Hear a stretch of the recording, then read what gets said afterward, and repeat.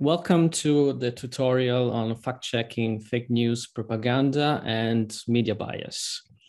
This tutorial will be taught by three persons, by myself, Giovanni and Martino from University of Padova, Preslav, Nakov, and Firoj from the Qatar Computing Research Institute, HBKU, Qatar.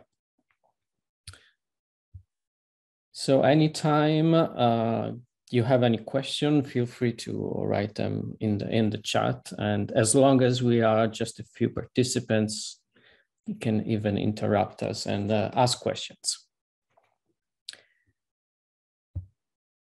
Okay, so let's start with the main term in the most known term in our tutorial title, which is fake news. And so let's start with clarifying what we mean by that. And let's start with a couple of examples. Here, this piece of news says that there's an agenda behind the COVID-19. And the idea is that so Bill Gates is going to be digital tracking us with the virus. So this is a kind of, let's say, typical conspiracy theory story that probably most of us would account as fake news, would recognize it as fake news. So when we have this kind of story, let's say it would be kind of easy. But then, okay, let's move on to this example here. It says that Trump delays Easter to July 15, and so on, took a promise on coronavirus. This piece of news is from The Onion, so a satirical website. So although this piece of news might be fake, it's probably fake. This is not like intuitively, you can think that this is not the same thing as the previous one. And now let's try to understand what's different behind them. And basically, the main difference that we can recognize here is the fact that in this example, the intent of the satirical website is to make us laugh, while in the previous one, there might be an intent to manipulate, to influence our opinions. But if by fake news we only we intend something that is false, they both fall into the same category here. And we might wonder whether this is actually the case, while this is actually a good idea. So let's dig into deep. If we go to a dictionary, like the first thing to do when we want to understand better the meaning of a term, and if we go to Merriam-Webster, we find this definition. They basically says that the term is self-explanatory, so they kind of avoid to give a precise definition. Says that this is a composition of two terms: news, so something reported in the newspaper, and fake, something that is false. So both, according to this definition, both of the previous piece of news would be fake news. And so the same website goes on saying is that the term fake news has been around for a while. Even in the 18th century, we can find its usage. But actually, there's no consensus on this definition, and there are other people that may argue that actually the term fake news is an oxymoron. So it's a contradiction in terms, because the news reporting is supposed to be true and factual, and having a fake news, then it's kind of like false news. It's kind of a contradiction in terms. So the two terms cannot just be put together as easily according to this definition. And if we go to other websites like the Collins one, the definition is a little bit different, and says in this case it's false, often sensational information disseminated under the guise of news reporting. So it seems like pretends to be news, but it's false and sensational information. So here there is an attempt, at least, to give a definition. And actually, fake news was one of the was coined a term of the years by Collins. So it was one of the most important words in all these years, and because it has, as we're going to see, has had consequences, practical consequences. So let's keep checking other definition. The one from the Cambridge Dictionary says that it's false stories that appear to be news and are spread on the internet or other media. So we are mentioning the internet here and social media.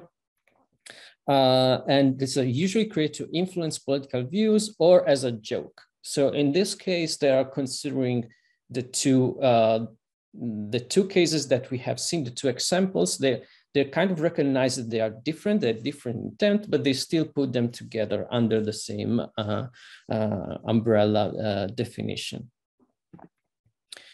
And also the Wikipedia page as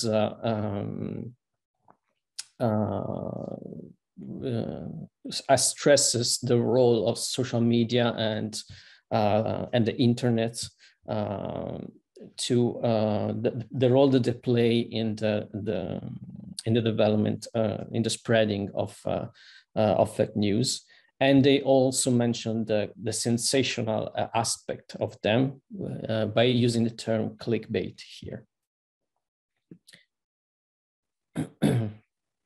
Well, as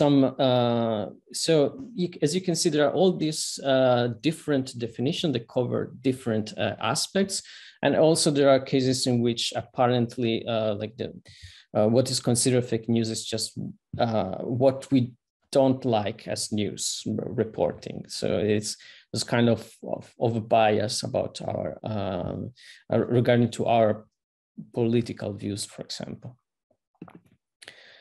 And on the other extreme, there's been some another way to see at the problem of defining fake news is actually to avoid formally defining it. And this has this is a precedent in the U.S. Supreme Court justice, because the same thing happened with pornography. In that case, the Supreme Court said that we don't need to give a precise definition because people are able of pornography, because people are able to recognize it when they see it. So again, they consider this something that is so common that people actually, it's common knowledge how to recognize it. But actually, that doesn't really apply to fake news, because apparently a lot of, especially young people, have trouble recognizing fake news. And this study commissioned by the European Commission says that 75% of young people are not able to recognize fake news. So actually, there is a need to giving a precise definition of the term fake news. And what actually, since there are all these, so since fake news is such a popular term that has been used in many different contexts, and even outside of scientific context, and there are so many different definitions and so on, instead of trying to change the definition of that term, what has happened is that many many important large organizations, like again the European Union, the World Trade Organization, they adopted a different term to refer to the same problem, and that term is disinformation.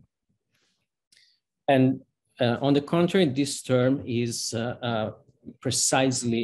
it's more precisely defined than fake news.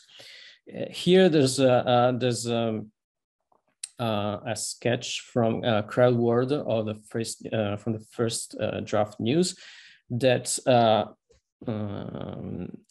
kind of give a good idea of the term disinformation.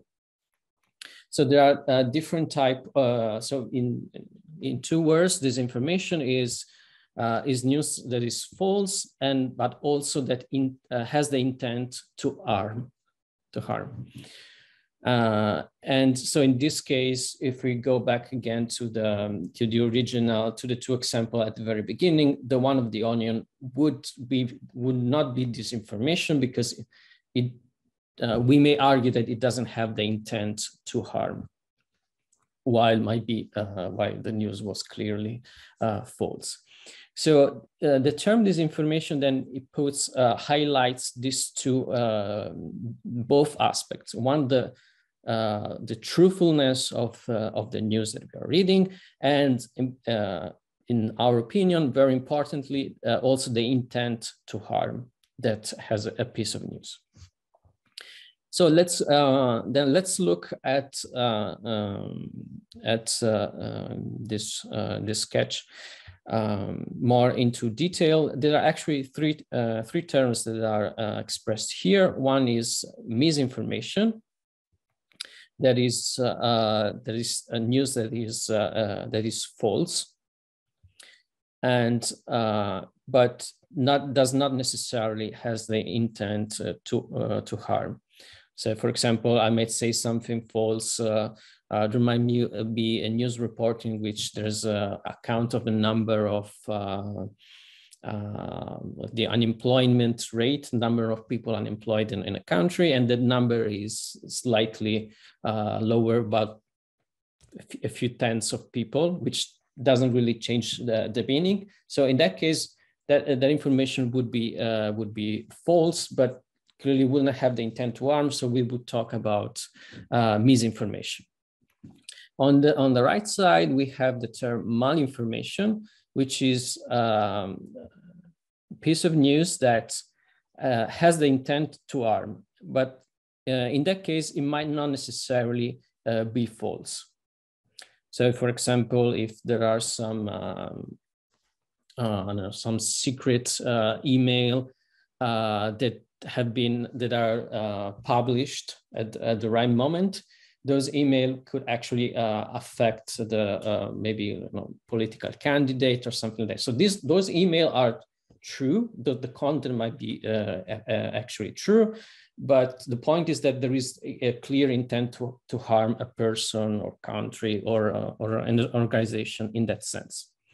So when the two things are combined, so when something is false and it has the intent to harm, then we talk about disinformation. So which is the union of the two terms.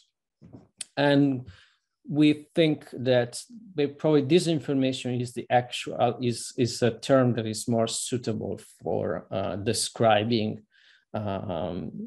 actually the phenomenon that we are going to talk about during the rest of the tutorial.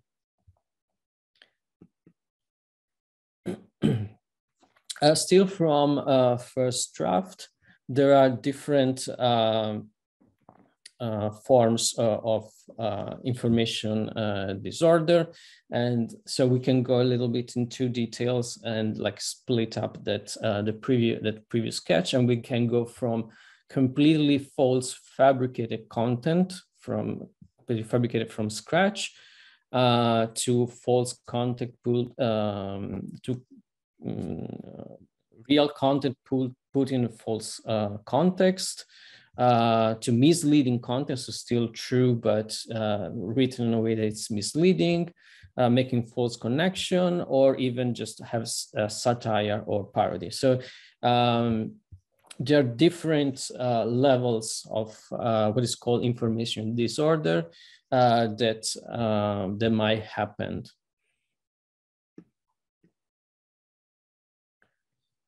So why is actually interesting talking and actually trying to do something about fake news and disinformation? There have been allegedly some important examples in which the use of false of disinformation and like disinformation campaigns actually has had practical consequences in the real life of people. For example, during the 2016 election, something that as allegedly has happened. And the same thing is, it is considered that fake news and disinformation has had quite an important role in the Brexit vote. So one of the reasons then to care is because it has this could have these huge consequences, because the idea is to be able to manipulate a lot of people. And actually, Tim Berners-Lee, the inventor of the web, says that actually related to the previous two cases, says that Facebook has made the web kind of has turned the web into a weapon, especially this related to the spread of disinformation and disinformation campaigns. So the fact that it has made this a weapon makes it very important to the problem is very important to deal with, and this has had also like practical even more evident consequences. For example, is happened in India that according to fake messages on WhatsApp, some people have been killed because were spread fake news that they did something really horrible things, and then some people reacted and killing the people that were thought falsely accused to be responsible have been Indian killed. And so even in the Rohingya, the violence against the Rohingya, as also a lot of people say that the spread of disinformation using Facebook has had a very important role. Besides that, there are also economical consequences. For example, this is a case in which the Twitter account of the Associated Press was hacked, and like a false news saying that there's been two explosions in the White House has been posted as a tweet.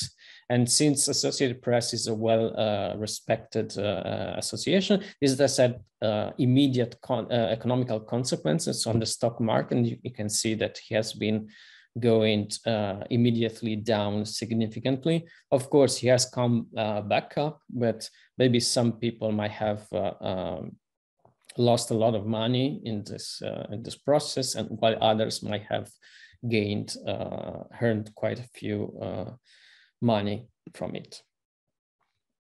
So another consequence is the health-related disinformation. That, for example, as some disinformation spread by anti-vaxxers has got a lot of audience, influenced quite a few people, and there has been reported then a lot of measles outbreaks. And there were some countries in Europe like UK, Greece, Czech Republic, and Albania that are no more measles free. And this is due to a lot of people refusing to do vaccines to their children. When COVID first spread out, the World Health Organization released some statements and says that we are not just fighting a pandemic, but we are fighting an infodemic. So highlighting the fact that also controlling the way the information were spread, the correct information was spread was also very important. Actually, when they listed the priorities of what should be done to face the COVID pandemic, providing accurate information and fight the infodemic was at number 2. So, this is to stress that even the World Health Organization was considering this to be one of the priorities. Okay, now I was just mentioning the fact that there has been allegedly some campaigns, disinformation campaign during the 2016 US election or during the Brexit campaign. So now in this next section, we're talking about all these campaigns, and we talk about actually propaganda campaigns. So we introduce a new term alongside fake news, disinformation, misinformation, and so on. And we see what are the tools to deal with it. Again, as usual, let's start with the definition, and let me just read it and then I'll comment it with you. So propaganda is communication that deliberately misrepresents symbols, appealing to emotion and prejudice, and bypassing rational thoughts to influence its audience towards a specific goal. So as you can see here in the definition of propaganda, there is the clear intent, so deliberately to influence the audience towards a specific goal. So the intent in this case is to reach a specific, foster a specific agenda.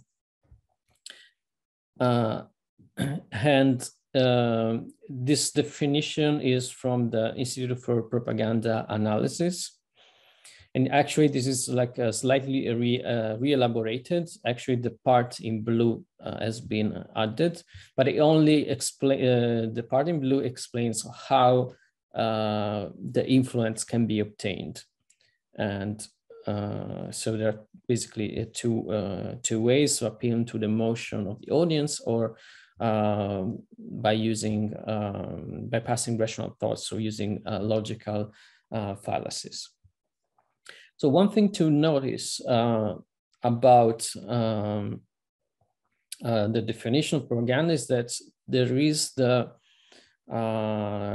stress on the fact that there is a specific agenda that is being trying to pursue, but it doesn't say that this has not necessarily this has a ill intent.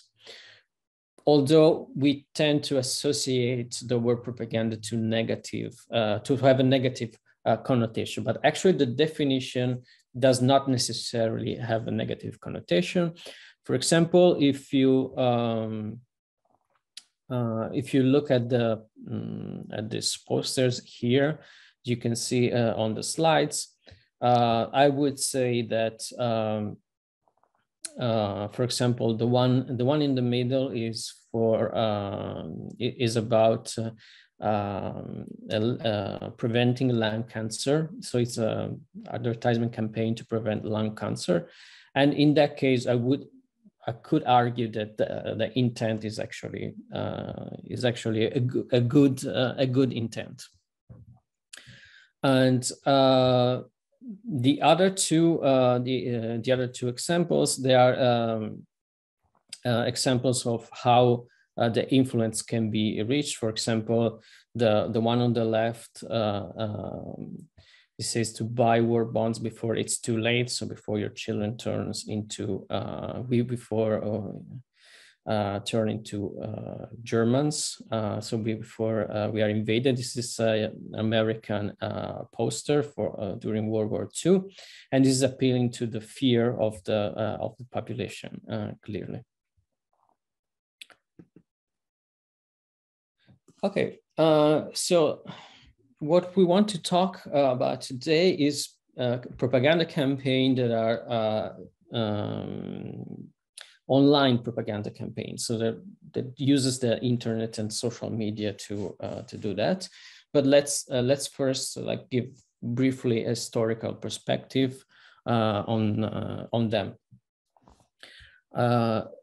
So before the internet, when we're talking about propaganda campaigns, we were talking about the control, usually governments, because the governments were the only ones who could have the full control of the mass media, and having a propaganda campaign would require massive resources to and the control again of the mass media. And what usually happened is that the propaganda campaigns were done from a government towards its own citizens.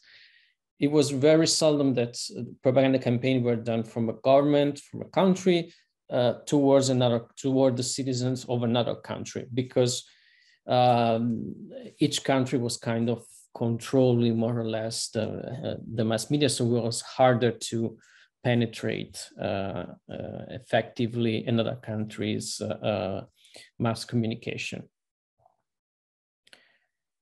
So these are mainly the aspect, and so whenever we talk about propaganda, so where does the term fit into the previous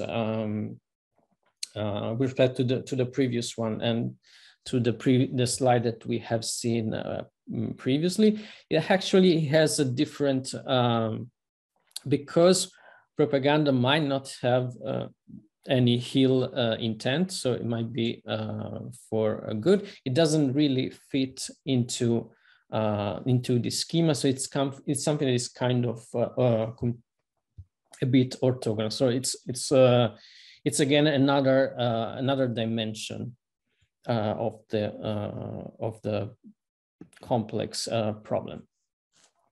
Okay, so we have seen how the traditional propaganda campaigns were run, what were the characteristics. But now let's introduce the term computational propaganda, which was actually introduced by Bolsover and Auer in a special issue in 2017, so very recently. And they refer to computational propaganda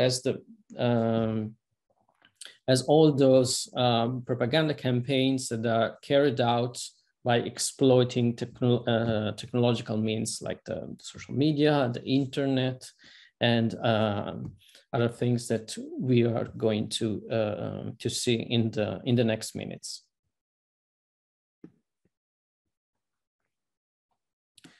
Okay, so clearly, with the advent of the internet and social media, what happens is that the control of a single country over the communication that happened inside the country is not always is not as effective, let's say, as it was before. So it is possible actually to have propaganda campaigns that are performed by people outside of a country towards that country. And this is what allegedly has happened with Cambridge Analytica and the 2016 election. So if we want to have a propaganda campaign exploiting the internet, we actually need a different set of skills. So first thing is we need to be able to create messages that are able to persuade the audience. And obviously the audience need to be persuaded, we need to be influenced without realizing it, because otherwise the manipulation might not really be as effective if a person realizes that it's being manipulated. So this is one aspect. So another aspect, so once we are able to create these messages, second aspect is to be able to spread that information over social media, or by exploiting again the internet. And for this could be useful to have bots that also help sharing the content. And obviously this should be done with the goal, like, of maximizing the audience as possible that can be reached. So another aspect that plays quite an important role here is the fact that the users that social media like Facebook are able to provide a very detailed profile of their users. And this implies that before, when the traditional messages that were spread through all type of mass media like television or radio, so it was one message that should appeal to a lot of people, to a very large audience. But now with if we put together the fact that we could be able to reach a lot of people in social media, and to know about to know their profile, so to know what topics they're most sensitive to, we can create more effective campaigns by sending to each person only the messages about the topics that is more sensitive to. And this, of course, would make the campaign even more effective than before. So, like, and now in the following, we'll talk mostly about the first two aspects.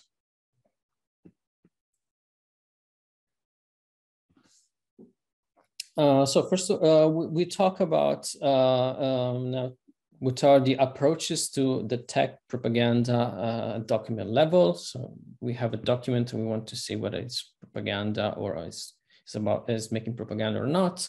Or if you recall the definition, trying to find all those techniques that are used to influence the person. So all the techniques that leverage on the emotions of the person, or they have like faulty reasoning. So if we start about like detection, let's start with the detection of propaganda document level. In that case, from the technical point of view, so if we want to deal with it as like a machine learning problem, we have that the first problem is that the scarcity of data, of annotated data. So what has been done to overcome this issue is to use distance supervision. So on one side, yeah, there's it might be even complex to annotate full documents, so very costly. But there are a lot of journalistic initiative in which there are entire media sources that are reviewed according to their bias, to whether they're propagandistic or not.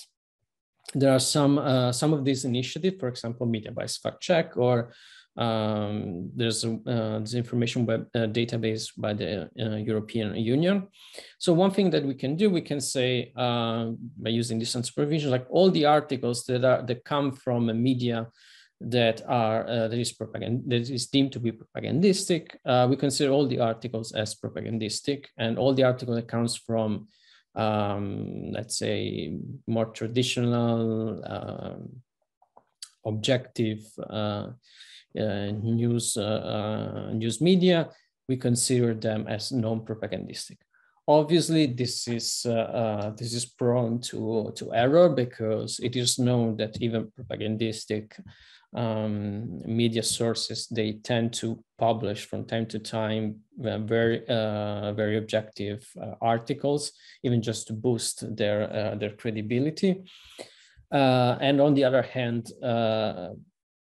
even respectable sources might have, maybe on very specific topic, they might have a strong bias, or even run some campaign.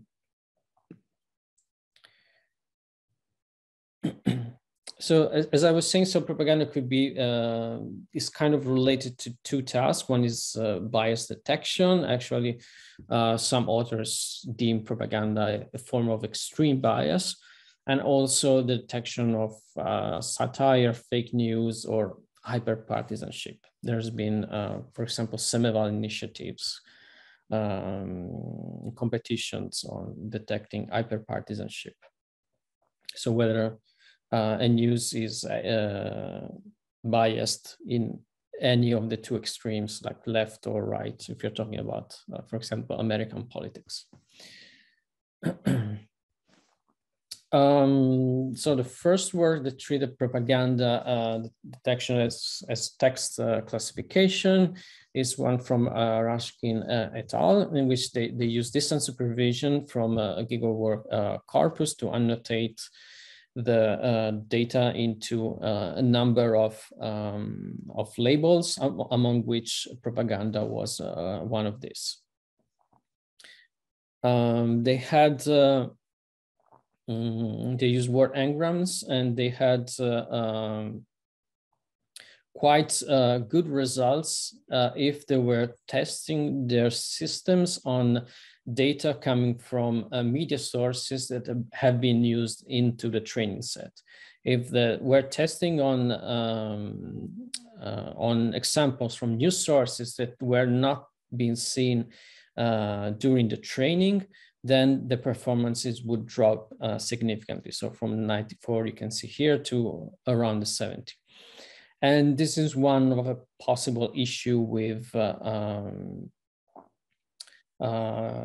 when using distance supervision, because it might happen that actually the classifier try to learn to model the media sources instead of the actual class that we're interested in this case, propaganda or the other classifications.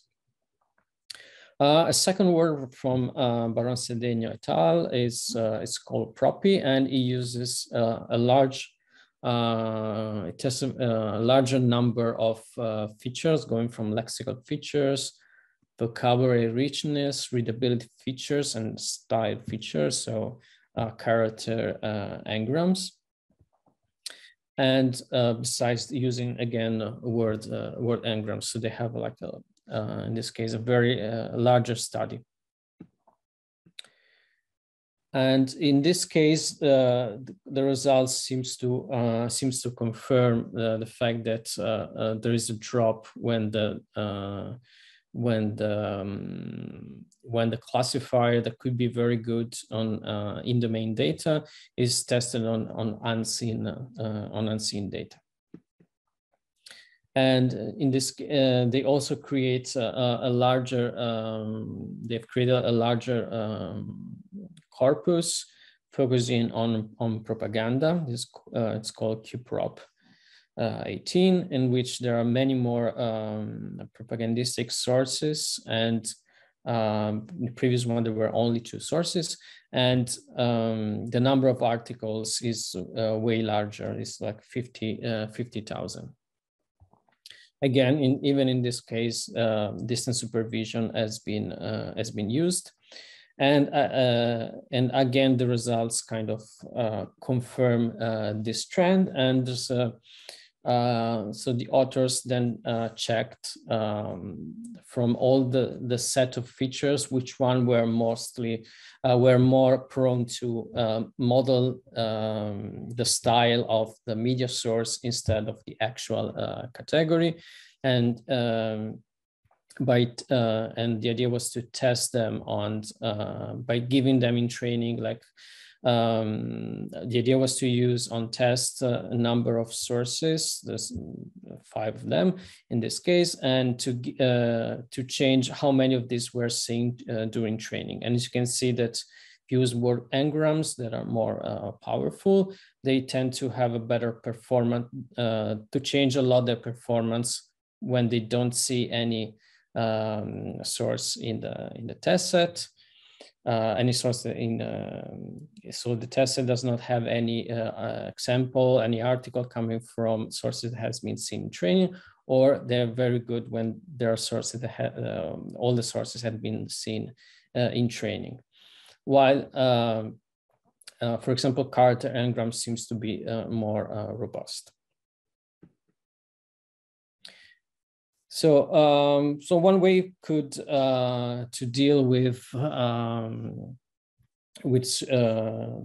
the problem of distance supervision could be, for example, to use adversarial approaches. There might be a way to mitigate the problem.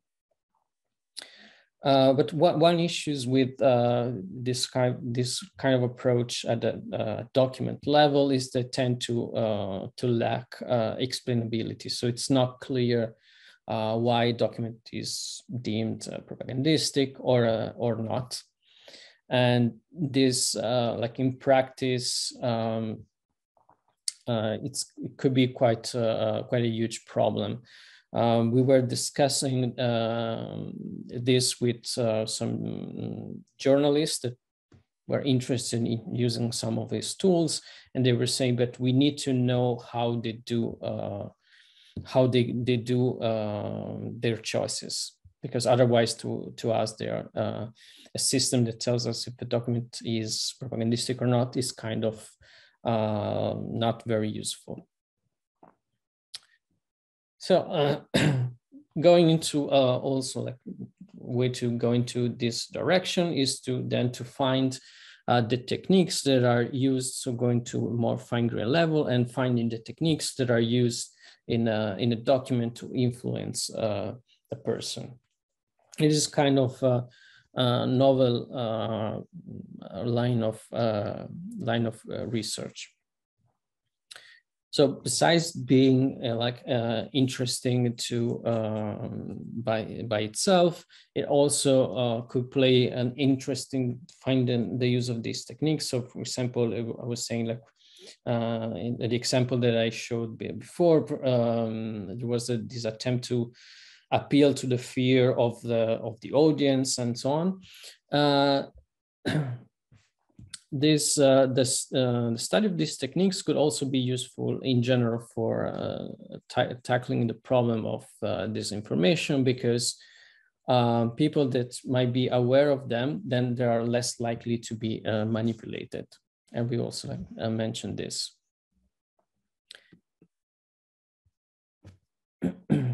Okay, the first problem here is that we want to study the problem from a computational point of view is that there are even the set of techniques.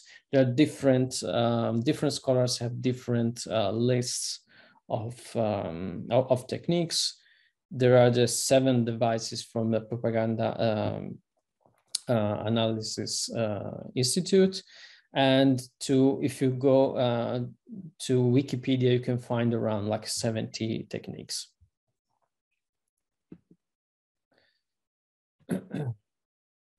but in what happened is that in general, these techniques can be, so some of them I've just, some definition like are more general than others. They include other techniques, maybe like one or more of these techniques. And in what is common to all the scholars is the fact that the techniques can divide it into two main categories. So there are some rhetorical techniques, or mostly logical fallacies, and psychological techniques, so the ones that leverage on the emotion of the audience. So, for example, leveraging on the emotion of the audience could be appeal to the fear or to the prejudice of the audience, the use of loaded language, the use of name calling, so calling names, you're attacking your opponent by calling it names instead of refusing its argument. Or there are other that are more, logical fallacies, like the black and white fallacies, when you only give two possible solution to a problem when there are actually many, when there are actually more, and then you're forcing your audience to choose between only one of these two. And of course, you're probably in the description, you're biased towards one of them.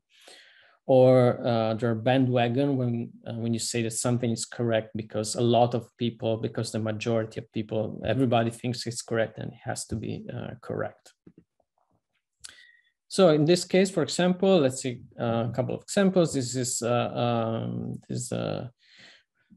cover page of the Daily News, old one, and it says that evil has landed. And in this case, this is an example of name calling. So he's calling the former prime minister of Iran evil. While this is a case of, it's an example of logical fallacies of bandwagon. And when we say that we should vote for Clinton as president because 50%, so the majority, is voting for her. But clearly this is not a good reasoning. So getting back to the fact that propaganda might not have always ill intent, this is a speech from, extract from a speech from Greta Thunberg at the UN, and at some point she says that we are in the middle of 6 mass extinction with more than 200 species getting extinct every day. And here clearly she's appealing to the fear of the audience. So this is something big that is happening, so we have to do something. So what are the corpora available? So let's go quickly through some of them.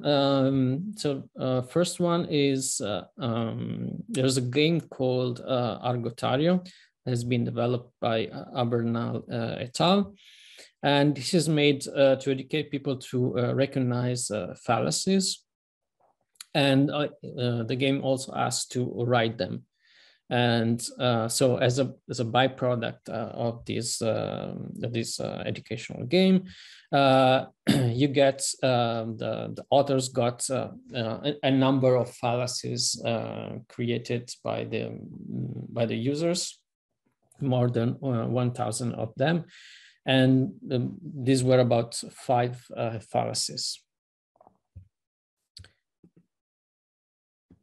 Another corpus has been extracted by is the Change My View corpus. In this case, Change My View is an online platform for on Reddit for argumentation. So in this case, like this, the users post an opinion, and then other users they argument pro or against this opinion. And this is a moderated platform, and specifically the moderators remove all the times that the person, instead of refuting the actual argument, was attacking the person, the author of the post. And this is one of the, for example, using name calling, this is one of the examples that we have just seen. And by doing so, they got a number of threads with number of posts with a number of ad hominem attacks, so with fallacies. And then this has been used to create, to train a classifier using a CNN and Word2Vec that was able to reach an accuracy of around 81%.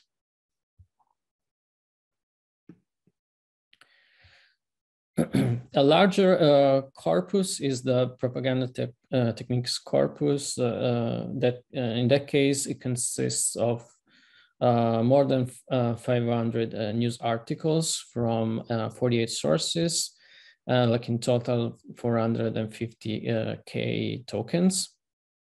And the news articles are annotated at span level with 1 out of 18 techniques. So in this case, the corpus is larger and is quite large, and the number of techniques considered is also very larger than the previous case, in which there was 1 or at most 5 techniques. And also the type of annotation, they are at span level, for example, they could go from single words, so in this case, like babies, it's an example of name calling, to a black and white fallacies that goes from almost from a full sentence, and could be also annotation spanning a larger piece of text, or there could also be annotation overlapping with each other. So in this case, there's a use of loaded language together with exaggeration, looking as though Trump killed his grandma, and they are both together in the same, the kind of overlap together. And this has been published by Martino et al. In EMLP in 2019. And these are some statistics on the techniques itself, and we can see that the techniques are more related to the emotions, tend to be more present in the text, while the logical fallacies tend to be used way less frequently than the others. There's been 4 tasks that's been derived from the corpus. So that has been used in a few competitions later on. The first one is called a fragment level classification, which is exactly corresponds to doing what the annotators were doing. So finding the span in which a technique occurs and identifying the actual techniques.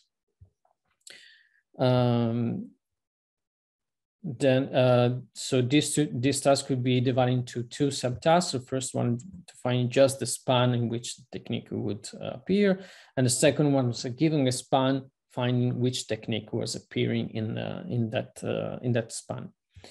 Then also the authors had considered a simpler binary task, in which for each sentence we're considering a binary classification, a binary label, whether in that sentence would appear any technique, at least one technique, or none of them.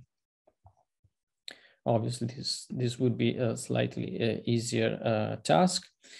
The task itself would require to define appropriate evaluation measure, because when we are measuring different spans together, there might be only a partial overlap. So there's been ad hoc evaluation measure that would account for a partial overlaps between different techniques. The same author then provides experiment with 4 different models, and finally proposing a multi-granularity network. In this case, the task was the complete one, so finding both the span and the technique, but they were also exploiting labels from the other task, in this case from the binary task, so finding whether in the sentence there was any technique or not. And the multigranularity network does this, especially this one. So it uses a token level classifier. So each word is predicted as whether being part of a technique or none of them. But at the same time, it uses the CLS token of BERT to classify the full sentence, and then uses that information as a gateway to influence the classification at token level. So the idea here is that if the sentence level classifier says that in that sentence there is no is very confident there is no technique, then it tries to influence the classifier token level not to find any technique in that sentence. And the results were quite good. We get an F1 considering the partial overlap, so 38. When we consider only the span, or when I try to identify the techniques as well, of 22. Well, on the other hand, when we only consider the technique, the binary classifier, the performance are better. In this case, they are bumped to almost 61%. If you want to see a demo of the system working in real time, and so collecting news and identify the technique in them, you can go to this link, www.tambi.org/PERTA, and you can see it in action. And actually, you can provide your own text to be analyzed on the fly. So there's been quite a few shared tasks based on the corpus, and in this case, this was the task was the binary classifier, and was run at NLP for IF workshop and NLP for Internet Freedom in 2019, and the winner got a complex system using like 12 head attention transformer models put together with different initialization in order to have like different views on the data. The same then actually, and the same shared task was also the full task, and in this case, the fact that the data was a lot unbalanced, there were some techniques that were less represented, was exploited by oversampling some of the techniques to get quite an improvement on the overall F1 performance. This case is micro F1 performance. Finally, there's been two tasks at Semeval 2020. In this case, the first task was the span identification, so only finding the spans where a technique would occur independently of the technique. And even in this case, transformer model using the most successful one were transformer model, but also by LSTM, using a bio encoding of the data, so like token at token level. Marking the tokens that were at the beginning of the span, inside of a span, or outside of the span. So this representation would quite boost the performance. And the other task was at Semeval was the classification task. So given a precise span, to find what technique was appearing in that span. And Yurkevich et al. They used a self-supervision in which they were generating using a Roberta transformer system to train on the available data and then generating prediction on unseen data and use them again as kind of goal data to refine their classifier. So this idea was again quite successful. The work, so the use of propaganda techniques is not only for text, they are also used in memes. And we actually, there was another Semeval task the year after. Again, this was this time was in detecting the techniques in the memes, both in the text of the memes or in the visual components of the image itself of the meme. This was at Semeval Test 6, and there's a publication by Dimitrov et al. That you can check. So just to conclude this part on propaganda, so this is kind of a novel task, especially when we talk about the detection of the techniques. This is quite an important task in my opinion, and there are quite encouraging results, but clearly if you see the absolute numbers, there's a lot of room for improvement, and probably there's in order to that there's required to have more data annotated, but these kind of annotation are quite complex, so they are quite unfortunately they are quite costly. And all the approaches we have seen so far that try to find deal with all the techniques at the same time, but maybe there could be specific approaches for specific techniques. This concludes the first section of the tutorial. I would leave then the floor to Firoj, unless there are questions. Thank you, Giovanni.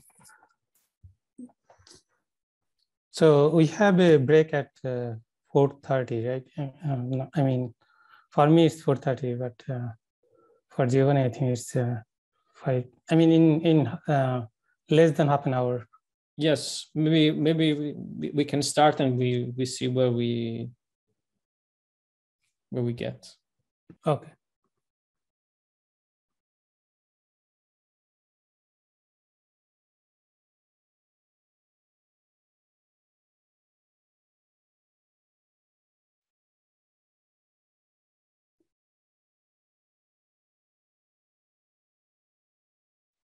Can you see?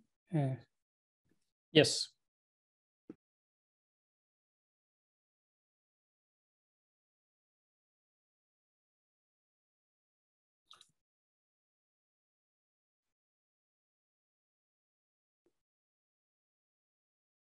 Give me a minute. So.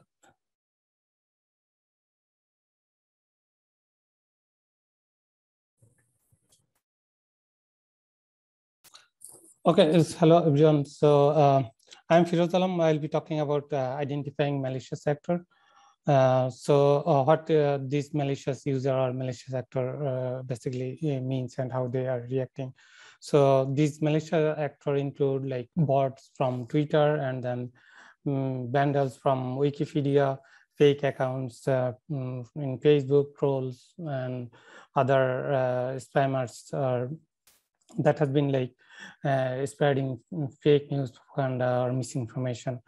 So there has been many different efforts to identify such malicious user or actors. So this is one of the work, like detecting fake accounts. And this bottometer toolkit has been widely used to identify this kind of fake accounts or Twitter accounts. So the task is, the idea of this tool is that given a Twitter account, it extracts like more than 1,000 features relative to the account and then produce a classification score, which is called like bot score. So based on that, like one can identify whether the account is controlled by bot or not. So basically it reports different 6 different subscores, is produced by model based on distinct subset of features like metadata, friends, content, sentiment, network, and timing. So only issue of this tool is that it lacks reliable ground truth, and then as you know that like these bots or malicious users, they always adapt to new scenario or new conditions, and it's difficult to then identify them, and it requires like adapting with new behavior and developing the model or system. And this is another work, deep bot detection, which is based on user representation, and basically using posting user representation or retweeting user representation, and then combining those information in a fused layer. And then this is another work and detecting coordinated behavior, retweet burst. So the idea is like identifying the retweet pattern. So like detecting coordinated behavior instead of like fake account. So it encodes the retweet pattern and discriminate between normal and inauthenticated behavior. The idea is like we human do not exhibit more behavioral heterogeneity than fake or bot type accounts. So overall, the idea of this malicious or user or malicious actor or this kind of account is that they always find new approach to temper the online environment, like such approach to once those kind of approach is identified, or they again devise new countermeasures. So this is kind of challenging for machine learning systems, because once you design, then you need to design new model to detect them and to adapt, like identify new type of behavior. And the coordinated behavior is not necessarily harmful. So one idea is that analysis of the content of the message may show that, for example, that it may be a propaganda campaign. So next I will be talking about the harmful memes. So as you have seen in previous talks, like what Giovanni was presenting, there are many different kinds of content. Some are harmful, some are misleading, and among them, a meme or multimedia content, multimodal content is one of them. So in previous studies, there has been like work on identifying those kind of harmful or misleading information from textual content or imagery content or audio content, and all of them basically work in isolation or independently. The meme actually combined both textual and imagery part in integrated fashion, because text are overlaid on the image.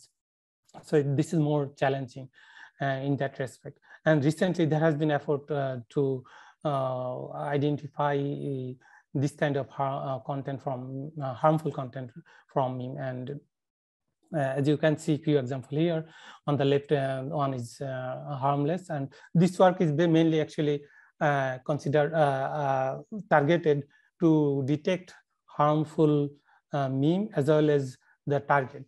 Either target could be individual or organization or community or society.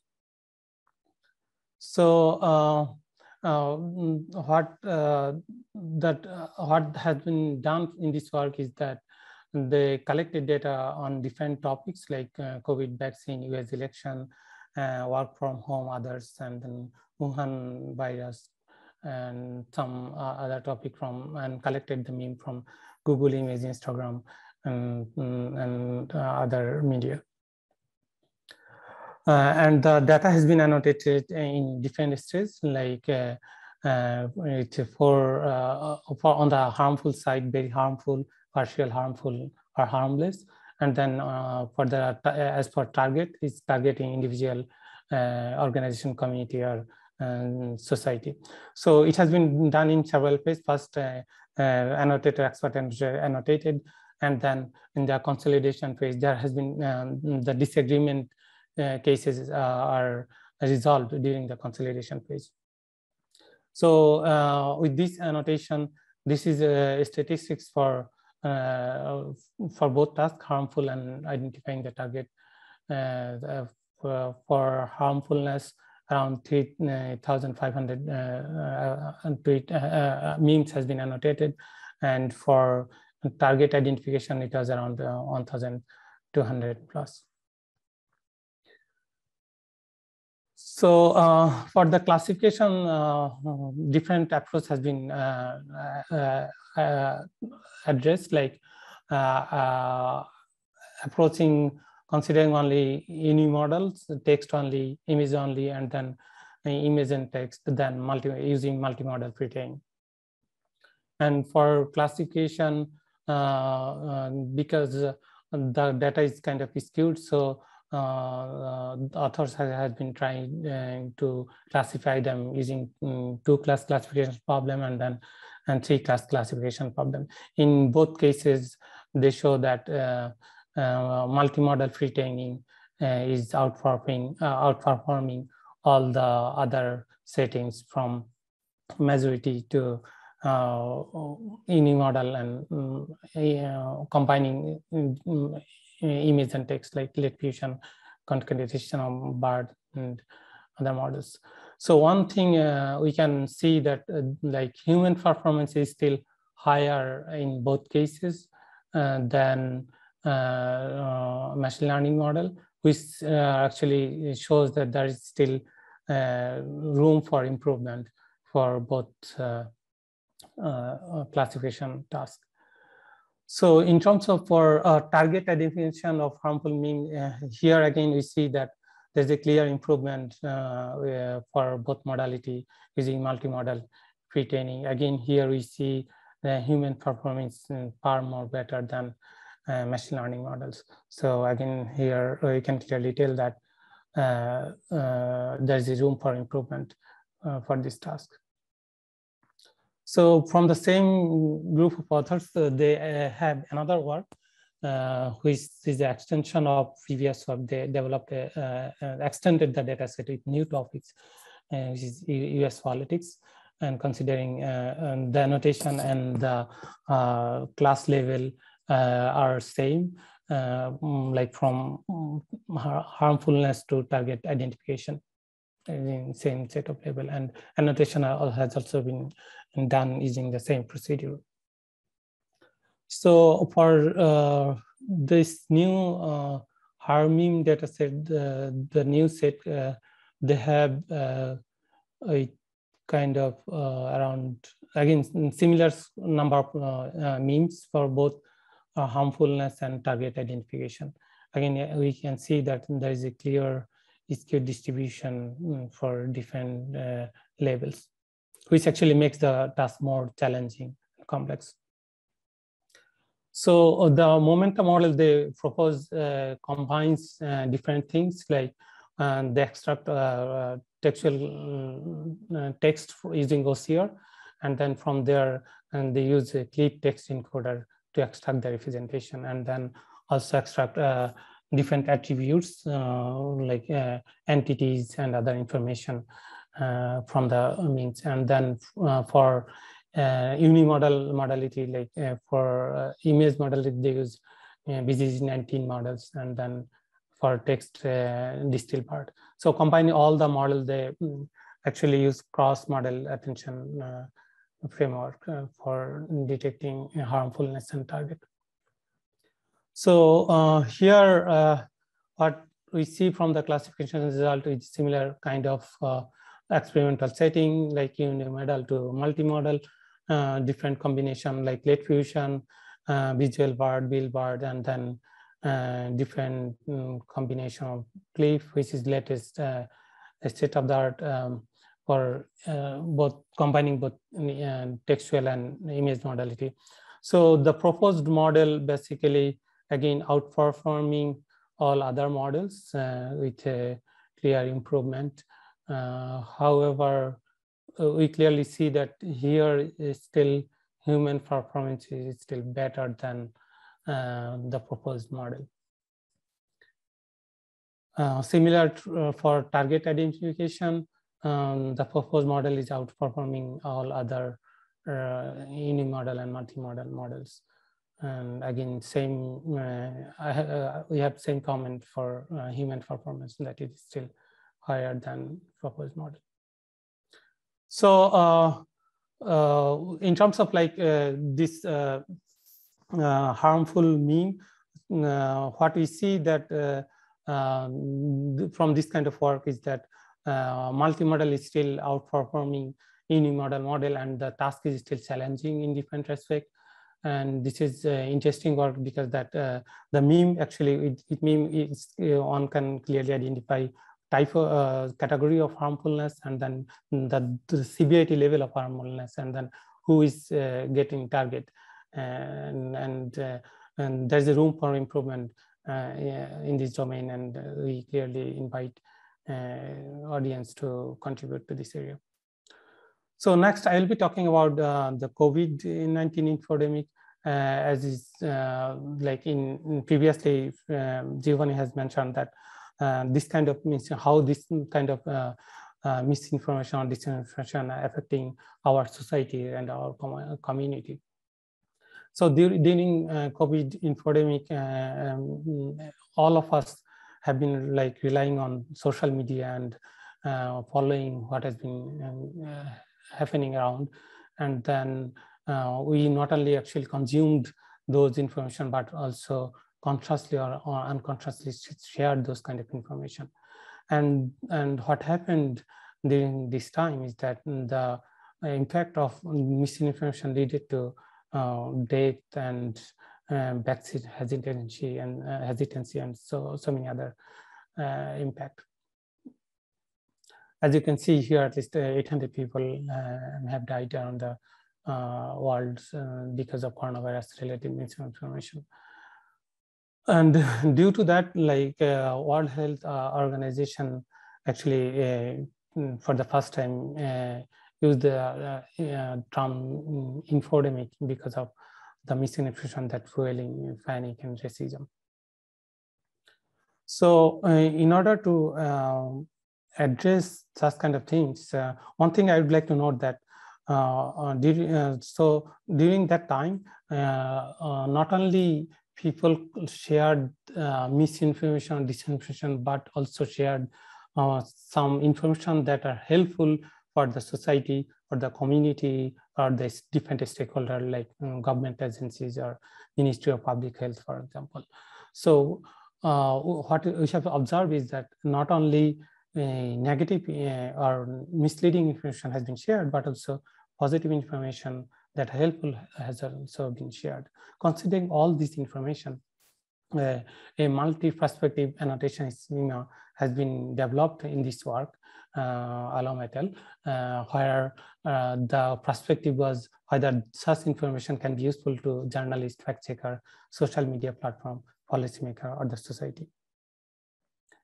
So here I'll show a few examples that clearly that will highlight what kind of information we have been considering, or like this work has been considering. So here you can clearly see that this is a joke. If the coronavirus enters Spain, he will enter from the Barcelona different side. And this is one example of rumor that has not happened in this region, but this actually showing rumor. And then conspiracy theories, my body, my health. We don't need a killer like Bill Gates telling us what is healthy for us. So this kind of like 5G conspiracy has been rolling around during the pandemic. So then I think most of you are familiar with boiled garlic water fake cure during the pandemic. And again, like many people actually adopted and used this kind of fake cure and got affected because of that. And then we have also been observed this kind of things, Chinese food, Italian food. One of the list of things I do not want to order, or like avoiding such kind of things that clearly shows the xenophobia, racism, or prejudice. And then sporadic panic, the zombie apocalypse begins, and Americans panic by buys guns because of that. So this kind of things has been rolling around the social media platform like Twitter. This is another example for blaming or accusing authorities that driving its speed on COVID-19 test pandemic manipulate the measurement. So then again, this is one of the positive example for advice and recommendation. Again, this kind of information might be useful for Ministry of Public Health or different other stakeholders. Then this is another example for discussing action taken, like gradual return to COVID normality, and then million of tests per week that can that action has been taken in different places. And then call for action. I think the government should close all the barber shops and salons. This is one of the advice that can be, and that actually asking for action to be taken into account. And this is another example for discusses possible cure. Another example is the virus going to totally disappear this summer, like asking for question that let's say different public health may answer for and then help the society. So considering all these aspects and this work actually developed the annotation schema and developed a data set for 4 different languages during that time, which later extended for other languages too. So in this data set, it contains around 16,000 annotation considering all these aspects, and developed annotation schema targeting 7 different questions like does the tweet contain a verifiable factual claim, and then to what extent does the tweet appear to contain false information, and then whether the tweet claims have an impact on or be of interest to the general public, and then whether to what extent the tweet appear to be harmful to the society, person, company, or product. Do you think that professional fact checker should verify the claim in a tweet? And then this is important for professional fact checker that tweet is checked or not. And then is the tweet harmful to the society and why? And do you think that this tweet should get the attention of a government entity? So these 7 questions actually are important for different stakeholders like fact checker, journalists, public health professionals. So using these data, so once data set has been ready, then classification model has been developed considering different aspects like here the result consider Twitter context, propaganda, and bottometer features. And we see that there are different combination of results for different models, and for binary and multi-class settings, multi-class for fine-grained settings. And then overall performance is observed for BART and bottometer features for both binary and multi-class settings for different questions. And for another thing we clearly see here is that the result for multi-class settings comparatively lower than binary settings, which is obvious because of the complexity of the task increases when number of level increase from 2 to more levels, and it also resulted from the skewed distribution of that data set. And another experiment has been conducted considering multitask learning, because the task, some of the tasks are quite closely related. For example, task 2 to question 2 to 5, and so here different model has been explored, BART and Roberta for single task to multitask. Again, here we see that for different question multitask learning setup works better than single task learning setup. So once the model has been developed and there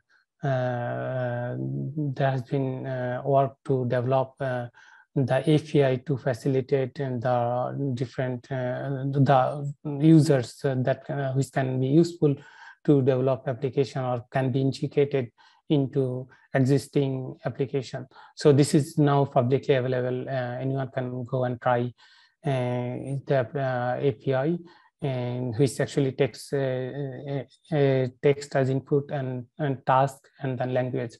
So because we have two binary and multitask, multi-class task, and then 4 different languages.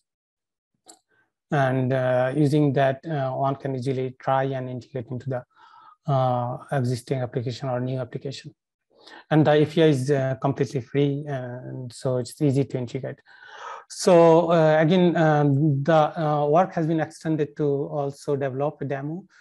Here you can find the link to the demo on the left side, which is basically text, input text as input, and then one can give the input text as input and then just try to classify that with, which gives the summary of the overall classification result, then also gives the individual classification result. On the right side, you can see the analytics platform, where you can actually search for a topic and then select a date from start and end date, and then you can see overall analytics over the time period, whether the effect is increasing or decreasing over the time for any topic, like again for different questions. So sorry, Firoj, maybe it's a good time to take a break now. What do you think? Because yeah, sure. Exactly the time now, and maybe this is a bit different data set, so maybe it's a good time. If there are any questions, we are here, of course. Otherwise, we'll start back in 15 minutes.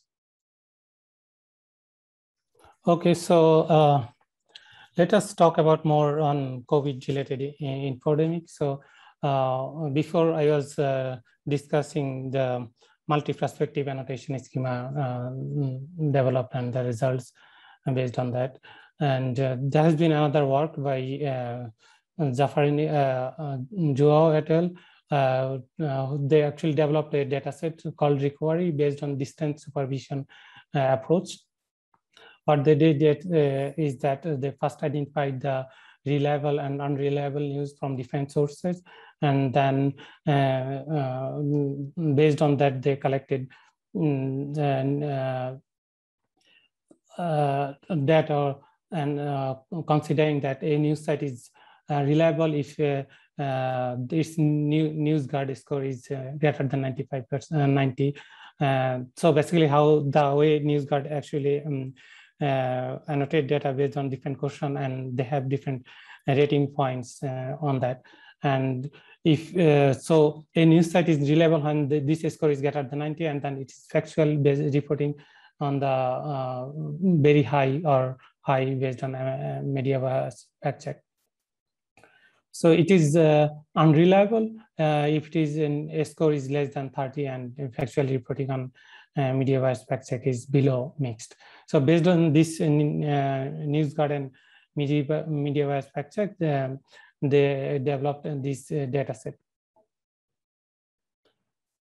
And using their data set, they actually also collected image and other social media information, which resulted in this large data set, like more than 140,000 tweets and around 2,000 news articles combining with image and social media information. So their proposed model actually consider all this kind of information to develop the model.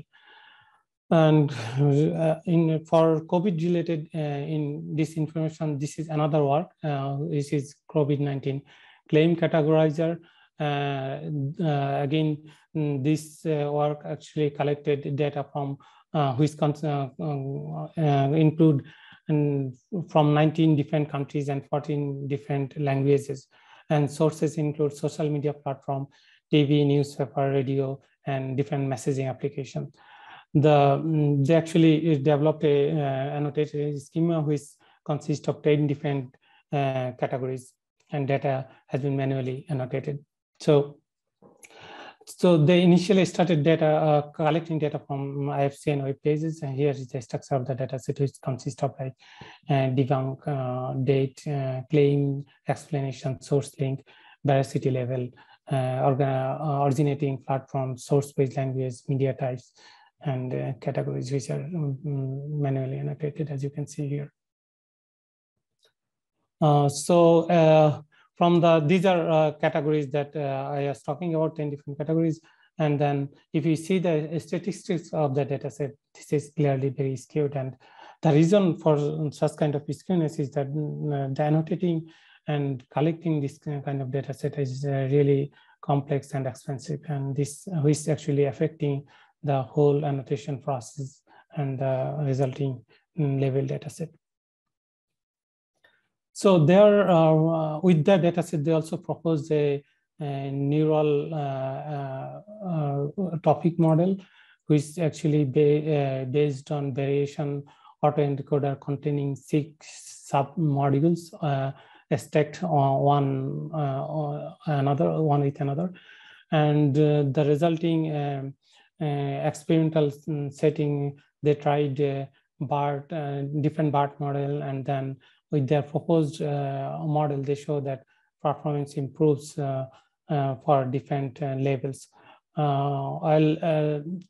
For some labels, actually, simple BART model is performing better than their proposed classification or neurotropic models. Once they develop the model, they also actually develop the API and demo for the user to use. And I think, I'm not sure currently their web service is currently working. One can try and see. This is another data set, COVID lies, which again contain manual annotation with more than 6,000 annotated tweet, which are based on 86 different pieces of COVID-related misinformation. So they devised 2 different tasks. And the idea is for the first task is that given a tweet, whether any of the known misconceptions are expressed in the tweet. And for the second task, the idea is if the tweet expired the misconception, basically they agree, then misconception, combat the expired of misconception, or takes no stance towards the misconception. So basically these 2 tasks here, you can see the example that for the first tweet, coronavirus COVID-19 was a top secret biological warfare experiment. That is why it is only affecting the poor. Clearly, this is a misconception, and the original misconception is coronavirus is genetically engineered. So this actually aligned, and both of them agree. Another example is, it looks like we are all going to have to wait much longer for COVID-19 for a COVID-19 vaccine, and the original misconception was we are very close to a vaccine. So this is clearly disagree with the tweet. The third example here, you can see the CDC coronavirus spread rapidly in dense population with public transit and regular social gatherings.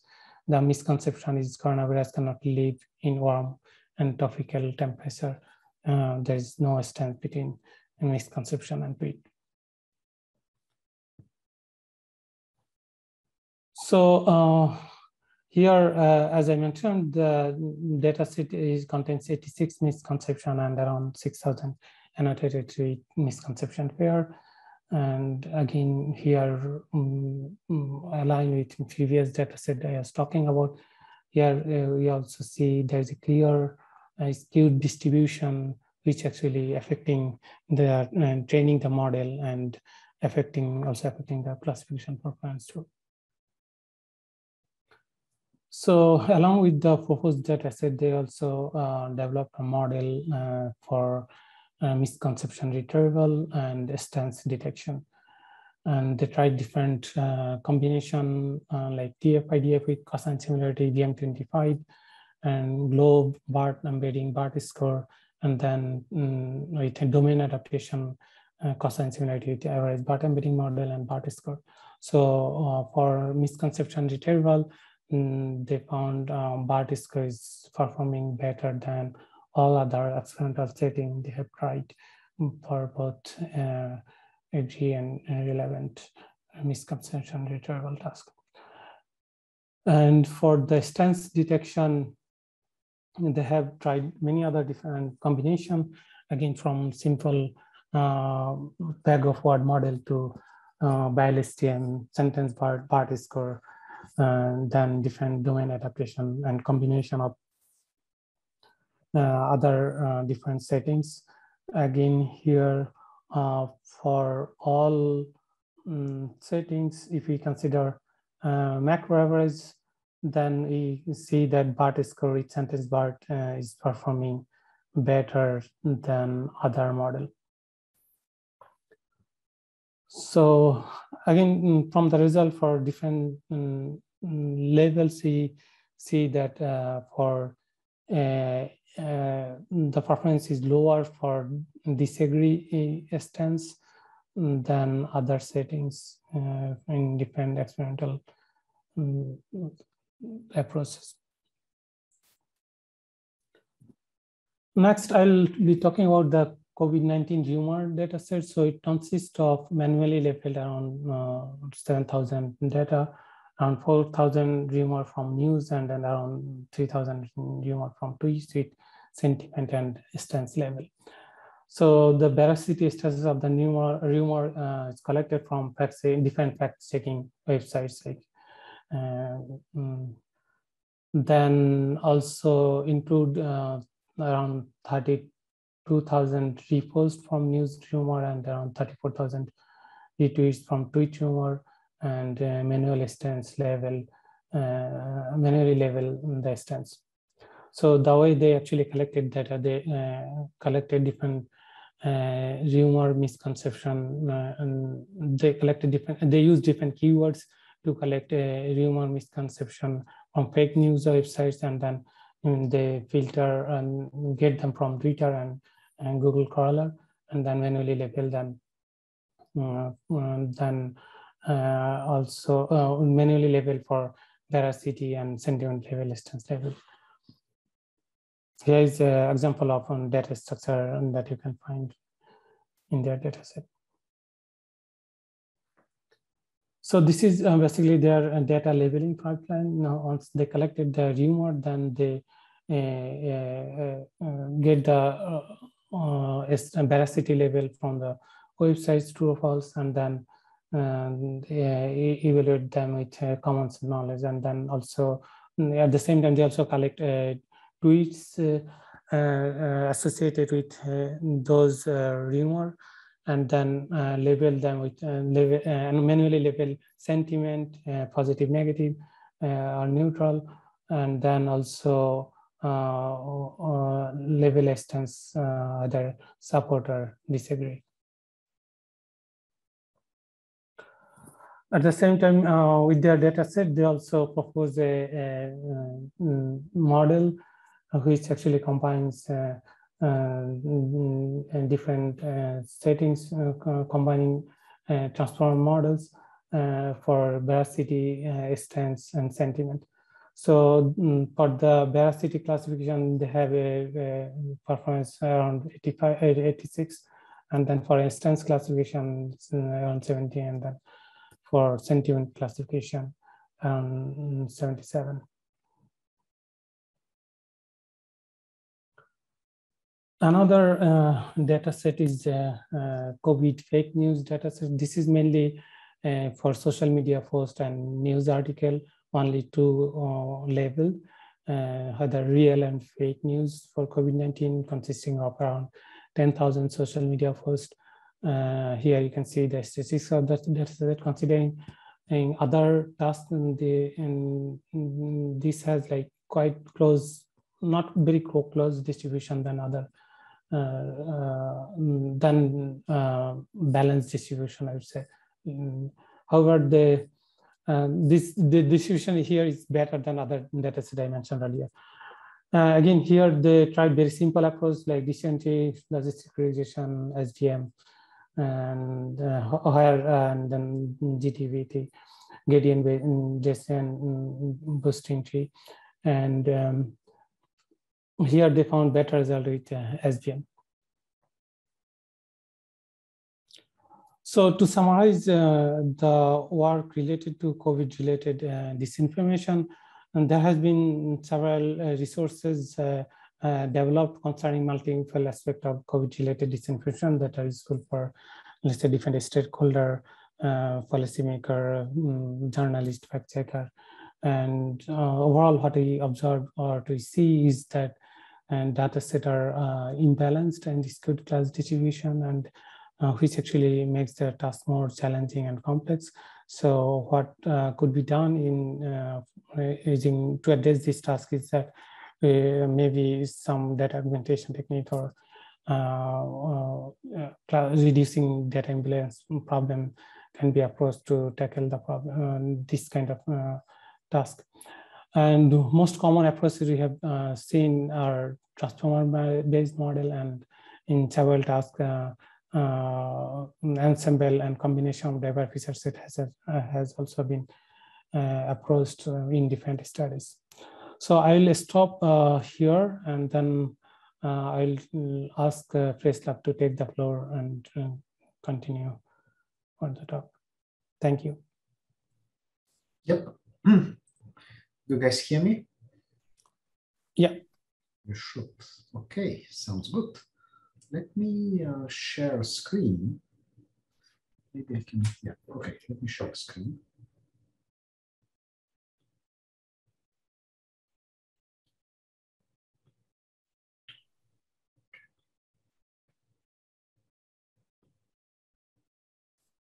I should see my screen. Do you see my screen? Yeah, yeah. Okay, sounds good. So let me kind of now jump to fact checking, right? This is what people normally do when they think of these kinds of problems. And so I believe that Giovanni already told you about this distinction between misinformation, disinformation, malinformation. So disinformation is something that is both false and intends to do harm, and misinformation is something that is just false, regardless of whether this is on purpose or not. So disinformation is a special kind of misinformation and also a special kind of malinformation. So it's the intersection of the two.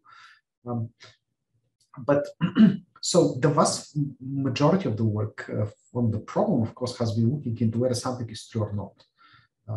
And again, just to stress, this is only half of the problem. The other half is this on purpose and is there malicious intent, right? So, but let's look into factuality, right? There have been so many fact-checking efforts, and this is great. So, and maybe the biggest ones, the three biggest ones are the factcheck.org, PolitiFact, and Snoops.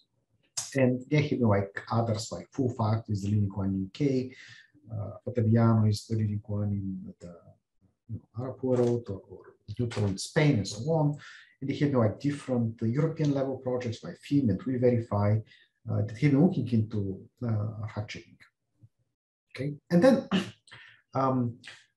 the Duke Reporter swap does two interesting things. It certifies the fact-checking organizations for their quality and standards, and also, of course, has a database of those. And if you go there, you're going to see that there are about 300 active fact-checking efforts and about 100 inactive. And you might think that that's actually quite a lot, which it is. But then if you start thinking how much has been fact-checked, then the image is not so rosy.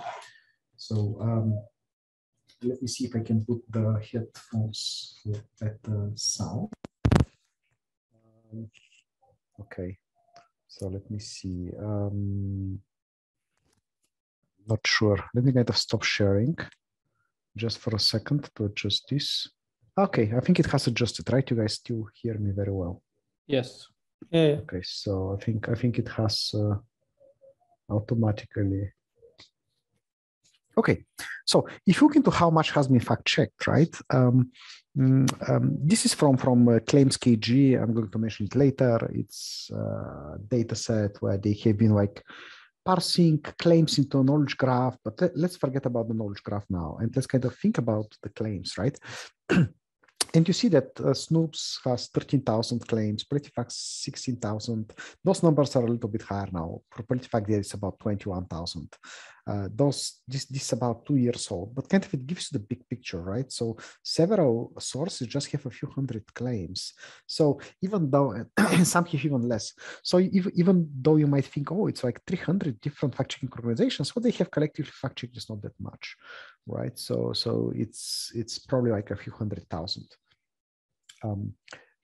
So what can we do? And again, kind of the vast majority of the tools have been like looking into, okay, let's do something that is do fact checking automatically. But you might also think of, can we actually develop tools that are going to make the fact checkers more productive?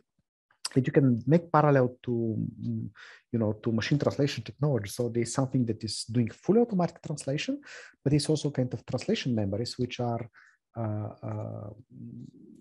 tools that are helping the human translator. So if you think of a human-machine collaboration framework, then what kind of technology do the fact checkers need? And we have been running the ClefCheck.lab for several years now. And back in 2020, we had a roundtable where we have invited representatives of different fact-checking organizations. And they have been discussing what fact checkers want. And here I have borrowed a slide from David Corney from Full Fact, where he actually listed the desiderata for fact checkers, right? And if you see, the number one is, I want to know what is interesting to fact check in the first place. There are so many claims made in the world, right? I cannot fact check everything.